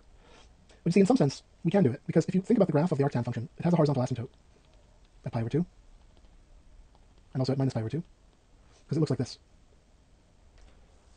Okay, so in some sense, so if I stop at any finite value of t, then no matter how large t is, even if t is a very, very big number, let's say much, much greater than 1, that's a symbol, by the way, this double greater than sign. It doesn't have any precise mathematical meaning. It's just used in like applied math and physics, where we have some sort of human scale sense of one number being much, much greater than another. So that's how you should interpret the symbol. It's like means much greater. But it's not a precise mathematical term. It's just a practical term. So let's say I take t much, much greater than 1. So then you see that the height of the arctan function will be extremely close to pi over 2, just not exactly equal to it. And I can get it as close as I like by taking t greater and greater. But now if I could take t to be exactly plus infinity, like if I add a new element to the real number system called plus infinity, and that new element has to satisfy this rule that like if t is in the original real number system, then we count it as being less than plus infinity. So, and then you can also add an element at the other end, like a brand new element, something that's not a real number. It doesn't really matter what it is, just some mathematical object that is not already in the reals. And it obeys this rule, that any finite real number is greater than it, strictly. Okay, so if we consider that extension of the reals, that's called the extended reals. It's written like this, R with a line over it. And all it is just the reals together with these two additional elements. Let me write this over here. So it's the reals together with these two additional elements that satisfy certain rules. For example, this is one of the rules. We just make that true by definition. We just declare that any finite real number is less than plus infinity. And that links the plus infinity object to the less than relation. Right? We can also link it to the plus sign, for instance, by declaring that for any real number t, t plus infinity is plus infinity, or t plus negative infinity is negative infinity. There are certain rules of algebra that we can extend in a natural way. So anyway, in the extended reals, we can ask, what is the arctan of this value plus infinity? And the natural value to give this, by definition, would be the limit. So let's define this to be the limit of arctan of t as t goes to plus infinity. And you can see what that is from the picture. It's just pi over 2. So if we consider this ray to be a ray of slope plus infinity, then you can plug in plus infinity into the capital A function and say that its value is pi over 2. But all of that is just a convention. It's just a matter of like making your notations to look a certain way. You don't need any of this. We can just say that capital A is undefined on that ray. Right? But anyway, we know the angle measure. We know that the angle measure, that is the measure of this angle here, is just pi over 2 because of this relation. Because I can be expressed as cosine pi over 2, excuse me, comma sine pi over 2. Okay, but the question of continuity still arises. Like, what if I take some ray like this, whose slope is very large and positive, and I just allow that slope to get bigger and bigger and bigger? Okay, then that ray is going to sort of rotate toward that vertical. So what I'm saying is if the slope is t, and t is greater than 1, and it's going to plus infinity, let's say the slope's increasing without any bound, so it's increasing all the way to plus infinity. Well, then this red point right here is going to be approaching the point I on the unit circle. And the question is, does the angle measure approach the correct value, pi over 2? All right, well, we know it does, because we know that this limit here is pi over 2. Okay, well, how do we know that, actually? Do we really know that? We do, but we have to do a little work, because you see, I'm sort of asserting it based on this picture. But the question is, how do I know that that picture is accurate? How do I know that this is an accurate graph of the arctan function? Okay, so it's not too bad. Let's remember that when t is greater than 1, a of t is just pi over 2 minus a of 1 over t, by definition. Okay, so the question then goes like this. What if I let t now go to plus infinity? In other words, it gets very, very large and positive. Well, clearly then 1 over t is going to be going to 0, and it's going to 0 from above through positive values. And that's because if t is positive, and so is its reciprocal. So the question really is, what happens to the capital A function if its input goes to 0 through positive values? If I have capital A of, let's say, I'll call it something else like s, and I let s go to 0 through positive values, can I say what happens to this function? Okay, well, if you look at the definition of it, since s is going to 0, on its way to 0, it's certainly going to have to be in that interval. In fact, it's positive, or non-negative, because it's approaching 0 from above. But you see, because it's getting close to 0 and staying close to 0, eventually it will be in this interval here. So we can use this series expansion. Okay, and you can see that the only reasonable guess that we can make for what the limit is as s goes to 0 would be 0, because every term is approaching 0. Now, just because every term approaches 0, that doesn't necessarily mean that the limit is 0. But in this case, it does. I claim that, indeed, a of s will approach 0. Now, we have to back that up, so let me just mark it with a question mark for now. But if we go back to this slide, because we know that 1 over t is going to 0 from above, it will now follow from this lemma, let's call it, that a of 1 over t is going to 0. And then if we look here, this is going to approach pi over 2 minus 0, in other words, pi over 2. So indeed, if you let t get very large and positive, arbitrarily large and positive, then a of t, which is the angle associated with that slope, is going to approach pi over 2. And by the way, it's approaching from below, because this quantity here is a positive quantity that we're subtracting from pi over 2. So it's like approaching pi over 2 from below. And that gives the sense of continuity in this picture. The angle to this red ray here is going to get closer and closer to pi over 2 as that red ray approaches that black ray, the vertical. So we get the correct continuity. And of course, the same thing will happen down here. If I have a ray whose slope is approaching negative infinity, then the angle to that ray is going to approach minus pi over 2. Okay, because minus pi over 2 is the angle at negative I, as you can easily check. So I'll just leave you to just check that this is correct. Okay, anyway, yeah, I left this lemma open here. So, okay, how do I know that this really works? All right, well, we've seen the argument now like many, many times, so it's going to be very easy. The basic argument is that because s is between 0 and 1, its powers decrease. And they're of course, all positive. But they form like a decreasing sequence of positive numbers. Okay? And then also, for instance, s cubed is already less than s, and if I divide it by 3, it's even smaller. Right? And then that is, in turn, s to the 5th is smaller than s cubed. Therefore, 1/3 s to the 5th is smaller than 1/3 of s cubed. But then 1/5 of s to the 5th is even smaller than that. So you see that the terms in this series are all positive terms. The individual terms are positive, but they're decreasing. They're decreasing in magnitude. S is the greatest of them. The next term, s cubed over 3, is a little bit less than s. S to the 5th over 5 is less than that. And they're all positive. I don't know why I wrote it that way.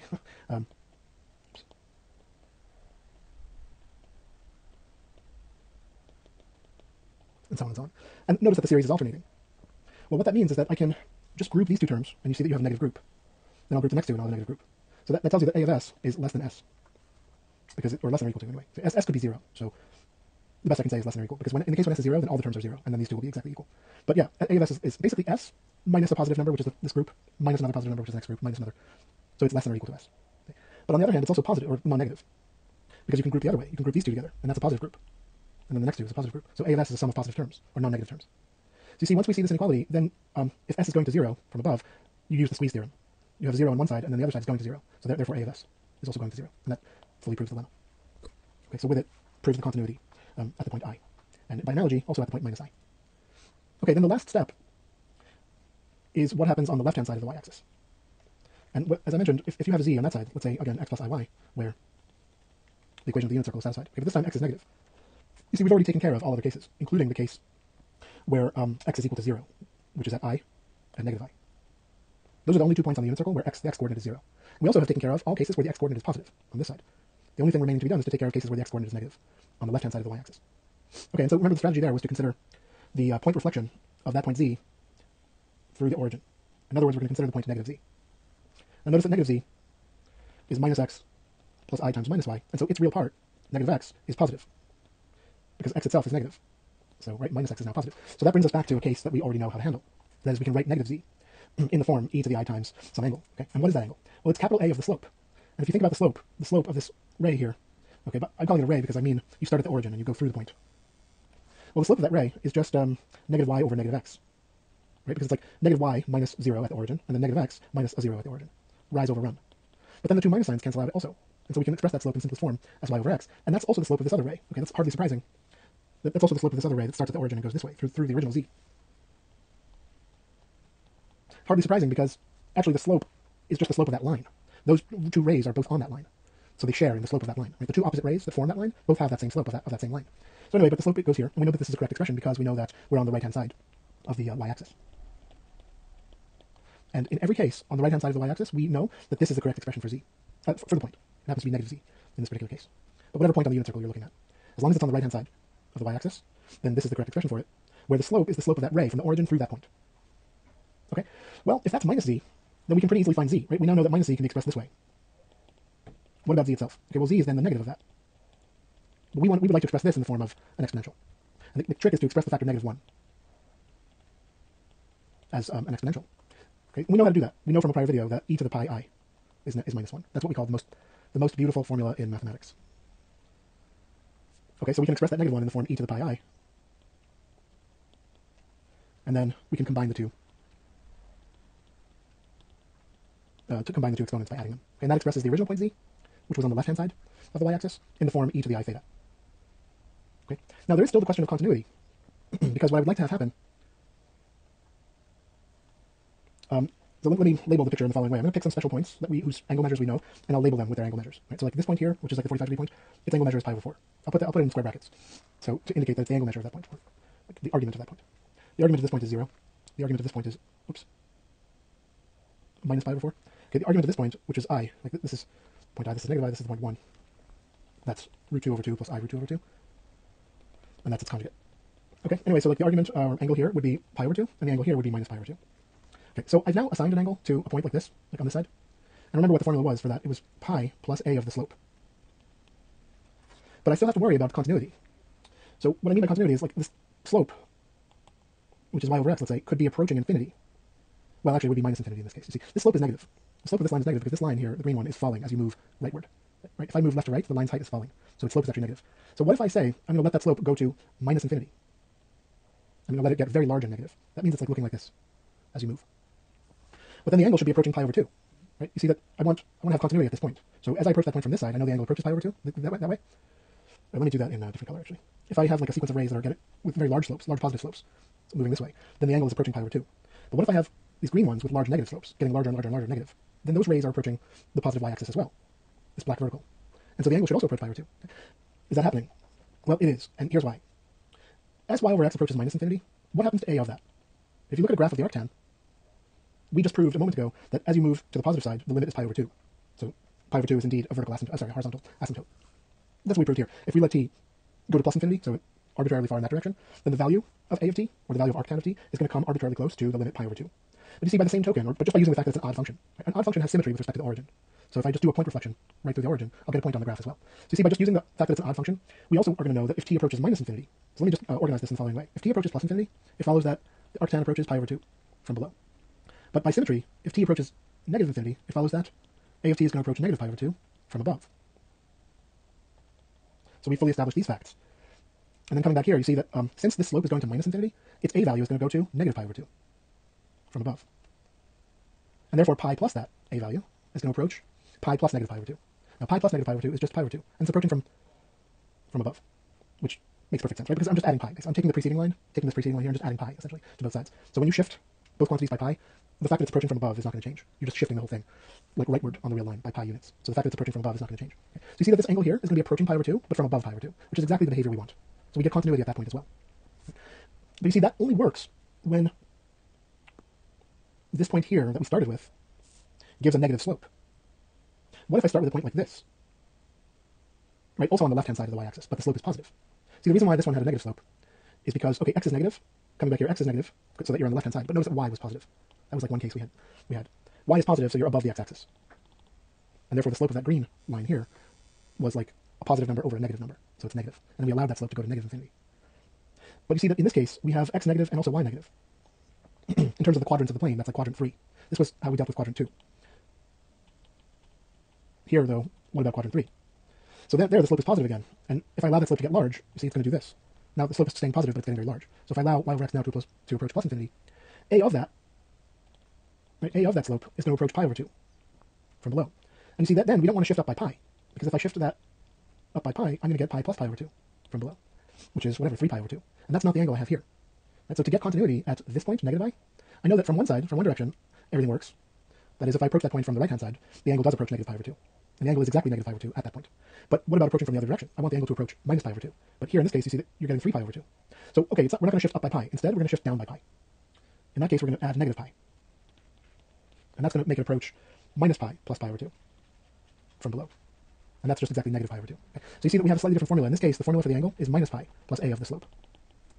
And that still works. Like, coming back to this little derivation here, that's still a fine choice because you see that it's not just e to the pi I that's equal to negative 1. Where can I write this? E to the minus I pi is also negative 1. You can just explicitly check that. There are several ways to think about it. You can think about it as that this is just the reciprocal of e to the pi I, or also the conjugate of it. And since you see that, oh, what am I doing? Sorry, e to the pi I is negative 1, right? And its conjugate is also negative 1. Or you can think of it this way, it's the reciprocal of negative 1 is also negative 1. Okay, or you could just do it this way. You can just think of it by Euler's formula. It's the cosine of negative phi plus I times the sine of negative phi. Now cosine is even, so we can drop the minus in there, and then sine is odd. So we can pull out the minus sign. But also we know that cosine of pi is negative 1, and sine of pi is 0. So we get negative 1. Okay. Anyway, so you see that because it was this factor of negative 1 that we needed to write in the form of an exponential, but we have a choice. We can either write it as e to the pi I, or we can write it as e to the negative pi I. Doesn't matter. Both are legitimate. So you see that not only do you get this expression for the angle, but you can also make it a negative pi plus a of y over x. Because again, at this stage, when I have this minus 1 factor here, I could have replaced that with e to the minus pi I if I wanted to. That's still a correct replacement. That would have introduced a minus sign here and also a minus sign there. So it's a legitimate choice, and it's the right choice because of this continuity argument here. Because shifting by negative pi will give us the correct limit of minus pi over 2. Exactly at this point. Okay, so now we have, but see, there's one case that's missing right now. There's exactly one point on the unit circle that I have not dealt with, and that's the point negative 1 itself.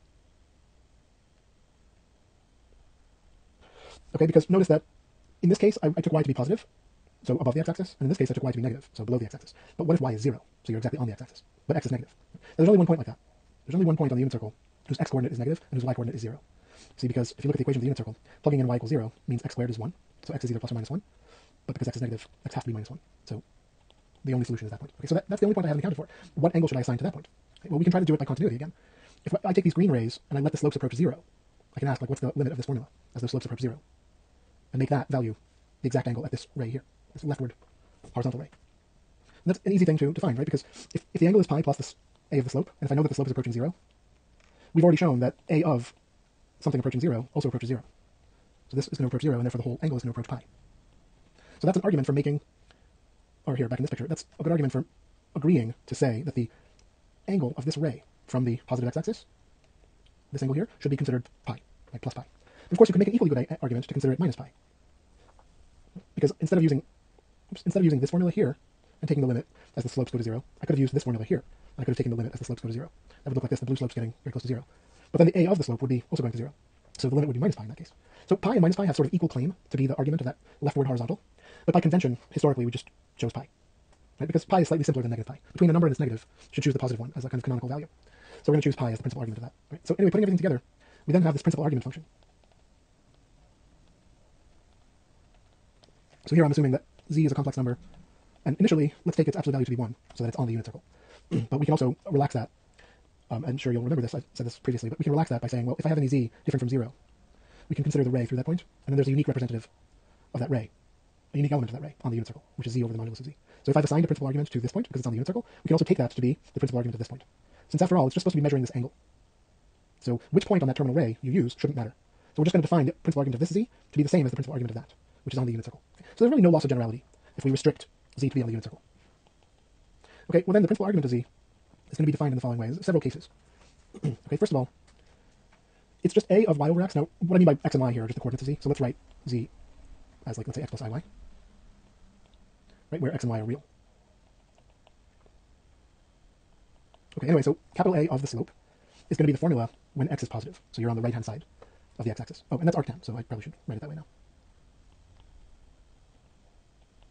Arctan of the slope if the x-coordinate is positive. Okay, if the x-coordinate is 0, then there are two cases.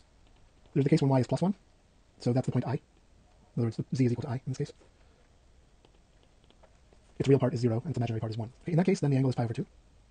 And then there's the other case when x is 0, which is the case where y is negative 1. In other words, z is the point minus I. And in that case, we set the principal argument to be minus pi over 2. Okay, now there's also the case where x is negative and y is positive. That's like quadrant 2. Notice, by the way, that quadrants 1 and 4 have been totally dealt with.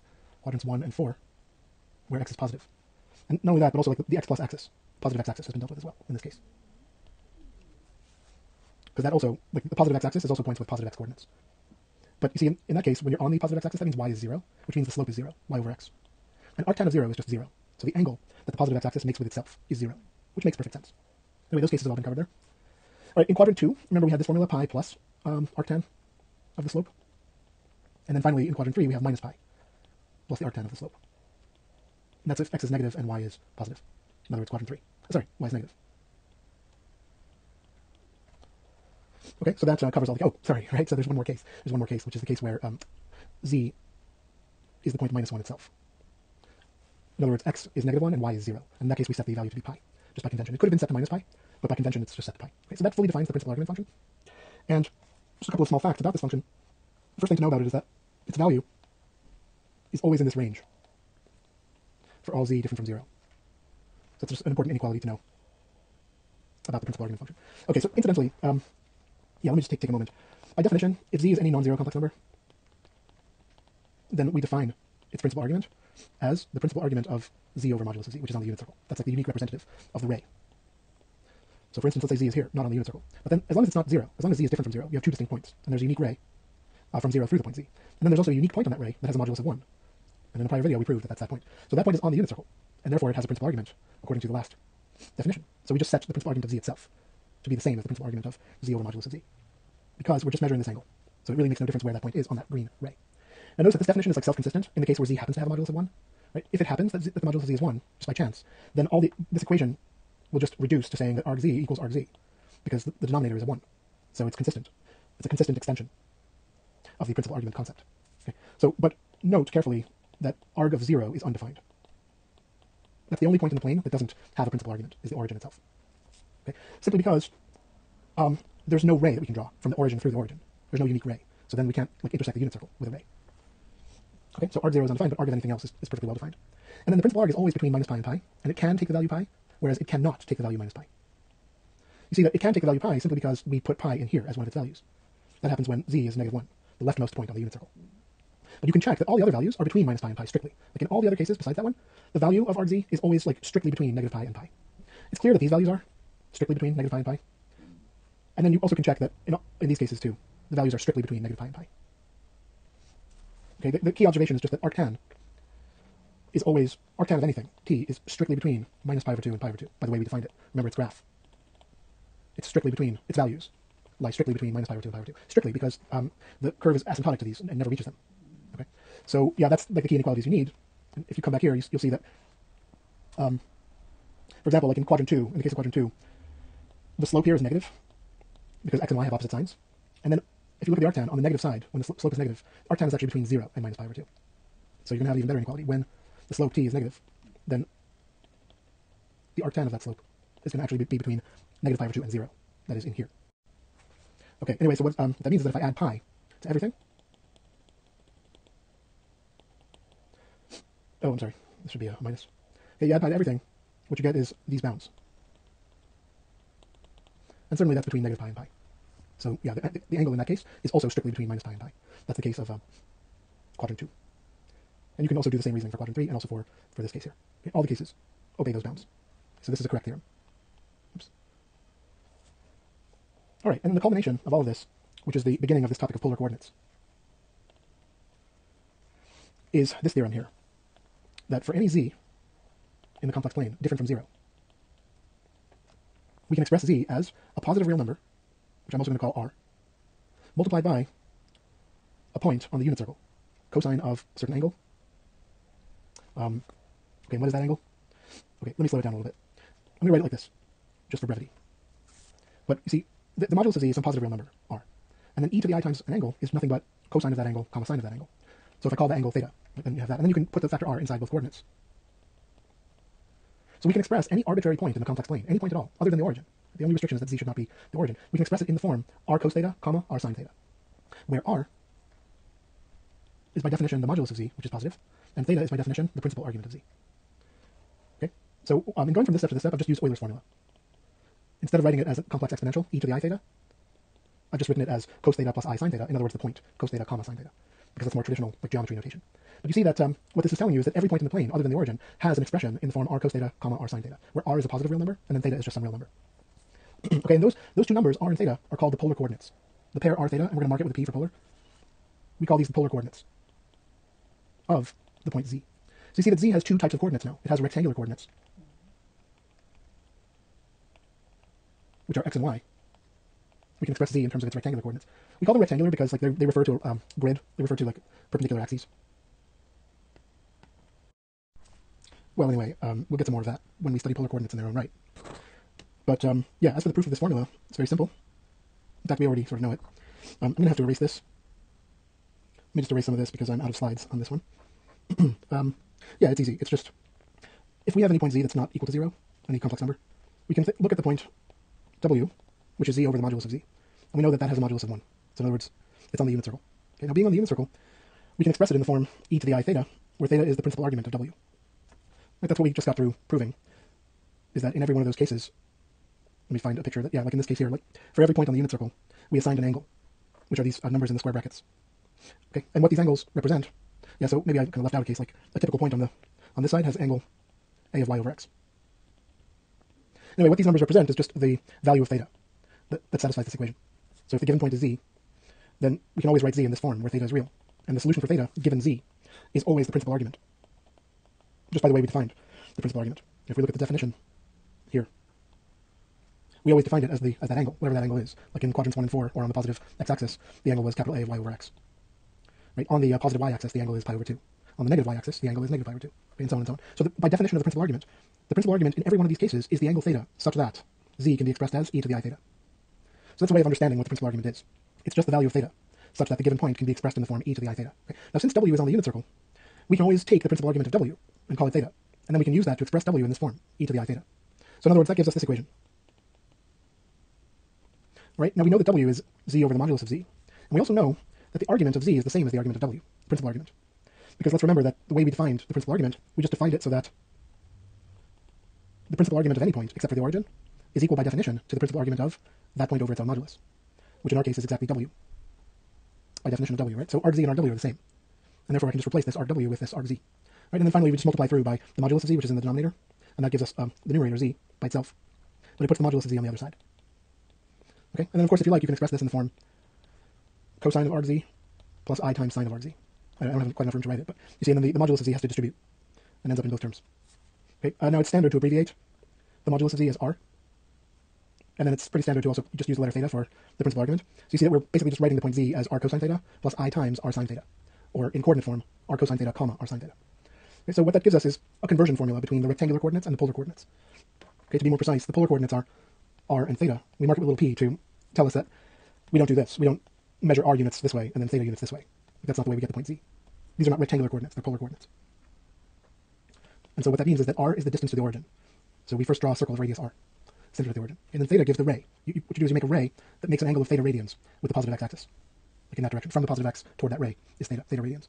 And then the intersection point of those two is the point with these polar coordinates. But what are the rectangular coordinates of that point? And the answer is given by this theorem. The rectangular coordinates are, the x-coordinate is r cosine theta, and the y-coordinate is r sine theta. So if we call the rectangular coordinates x and y, we have these two formulas that relate x and y to r and theta. We can think of this as conversion from polar to rectangular. Because if we know the values of r and theta, you can plug them in. Right? Let's say r is known and theta is known. Then you can just plug them in using a known function, cosine, and you'll get the value of x. Right? Similarly, you'll get the value of y. So this is what you would use if you know the polar coordinates and you wish to get the rectangular coordinates. Okay, now we can also go back. We can convert in the other direction as well. R is just the modulus of z. Remember that z is the point xy. So we know how to calculate the modulus of that. It's the square root of x squared plus y squared. And then theta is just the principal argument of z. Okay, and that has its own formula, which is sort of too lengthy to write out. It's this formula here. It has a number of cases, right? How many cases does it have? 1, 2, 3, 4, 5, 6 cases. But in each case, we have like either an explicit value, like pi over 2, or, if not an explicit value, some formula that we can compute, because we know how to compute the arctan function using a series. So anyway, although I can't write the full like 6-case formula here, we know what it is, we have a record of it, and we can regard these two formulas as giving us conversion from xy to r theta. So if we know the rectangular coordinates, we can use them to calculate the polar coordinates. Right? So we can think that there are two coordinate systems for the plane, rectangular and polar, and we have a way of converting back and forth between the two. Okay, now we're going to start studying this polar coordinate system in its own right, starting in the next video. And it turns out that, the equations of certain curves become very natural and short and elegant in the polar coordinate system, whereas they would be horribly complicated in the rectangular coordinate system. See, rectangular coordinates are very good for certain kinds of curves, like parabolas in standard position, y equals x squared, very simple equation. Okay, but there are certain other curves that arise naturally in mathematics, such as a cardioid, which is like a kind of heart-shaped curve, or a lemniscate, or a tractrix. There are various sort of classical curves that came up in the history of geometry, which were used by the ancient Greek geometers to perform certain constructions, such as trisecting an angle. It's well known that you cannot trisect a given angle. Like if I give you some angle in the plane, it's impossible to construct the two angle trisectors using just a compass and a straight edge. But if you have this curve called a tractrix, then you can do it. If you're given like a printout of a tractrix, you can use it to construct the two angle trisectors of an arbitrary given angle. So anyway, there are various things, and various of these classical curves have much simpler descriptions in polar coordinates than they do in rectangular coordinates. So it's a useful coordinate system in that regard. Especially when when a problem, like let's say in physics, there are many problems in physics that involve symmetry about a point. So for example, you might have, gravitational problem where the gravitating body is regarded as a point mass at the center, at the origin. And then you have a body that's being acted upon by that gravitational force, kind of moving in an orbit around that fixed origin. So for example, planetary orbits, you can regard the sun as fixed at the origin. And let's say a planet is just moving around it under the influence of gravity. But because the gravitational field is spherically symmetric around the gravitating body, around the sun, then see problems that have spherical symmetry or circular symmetry are probably better treated in polar coordinates than in rectangular coordinates. Okay. Anyway, so polar coordinates are useful and interesting, and they're going to be used a lot in calculus when you study calculus. So in our next couple of videos, we will talk about the use of polar coordinates, how we can write down the equations of certain curves, in polar coordinates, how we can analyze the symmetries of a curve, like if it has symmetry over one of the two axes or something like that, just by looking at its polar equation. Okay, everyone, so I apologize for the length of this video. There was a lot to cover, but now we've totally dealt with trig in a rigorous way. And notice that we've done both ordinary trig in terms of sine, cosine, tangent, and also we've done inverse trig, the arctan function, or inverse tangent. And, you can think about this yourself if you like, but the inverse sine, or arcsine, and also the inverse cosine, or arccosine, they can both be defined in terms of the arctangent. So the arctangent is sort of the basis for all of inverse trigonometry. You should look into this if you have a little time. Try to either find for yourself, or just look into it, and figure out how to define the arcsine of a value between -1 and 1. You can define it in terms of the arctan somehow. You have to define it as like the arctan of something. And that something is going to be some function of x. And the goal is to get a quantity such that the sign of it is just x. You want to find some quantity such that when you take its sign, it gives you back x. Okay, so you have to sort of relate sine and tangent. Because remember that arctan has the property that the tan of the arctan of t is t. So you can play around with this. You can try to like take the sign of the arctan somehow, using this relation. See if you can figure out the sign of the arctan. Because after all, the tangent is nothing but the sine over the cosine. So what this is telling you here is that like sine of arctan of t over cosine of arctan of t is t. And then you also know another relationship between the two, which is that the numerator squared plus the denominator squared is equal to 1. So you can think of it as like two equations and two unknowns. You know the ratio of the two is equal to t, and you know that the sum of their squares is equal to 1. So see if you can solve for this one. Okay, and then you'll figure out what you need. So then you'll have some expression in here involving x. And you can just define the arcsine of x to be that quantity, that expression arctan of something. Okay, but the goal should be to get this identity to be true for all values of x between -1 and 1 inclusive. Right? And you can do similarly for arc cosine. You can do similarly for the expression arc cosine of x. That's also going to be defined as arctan of something, but you have to figure out what the something is. Right, so basically we have a rigorous foundation now for all of trig and also all of inverse trig. And we have a starting point for polar coordinates. We have a rigorous theorem here. I'm going to call this theorem the polar form theorem. Okay, the polar form theorem because it gives the polar form of an arbitrary point in the plane, other than the origin. Take any point in the plane different from the origin. And this helps you express that point in polar form, which is r cosine theta, r sine theta. It tells you what the r is, namely the modulus of the point, and also tells you what the theta is, namely the principal argument of the point. Okay, so anyway, that's starting point for this next topic, and in the next video we'll get into that topic in its own right. So see you guys next time.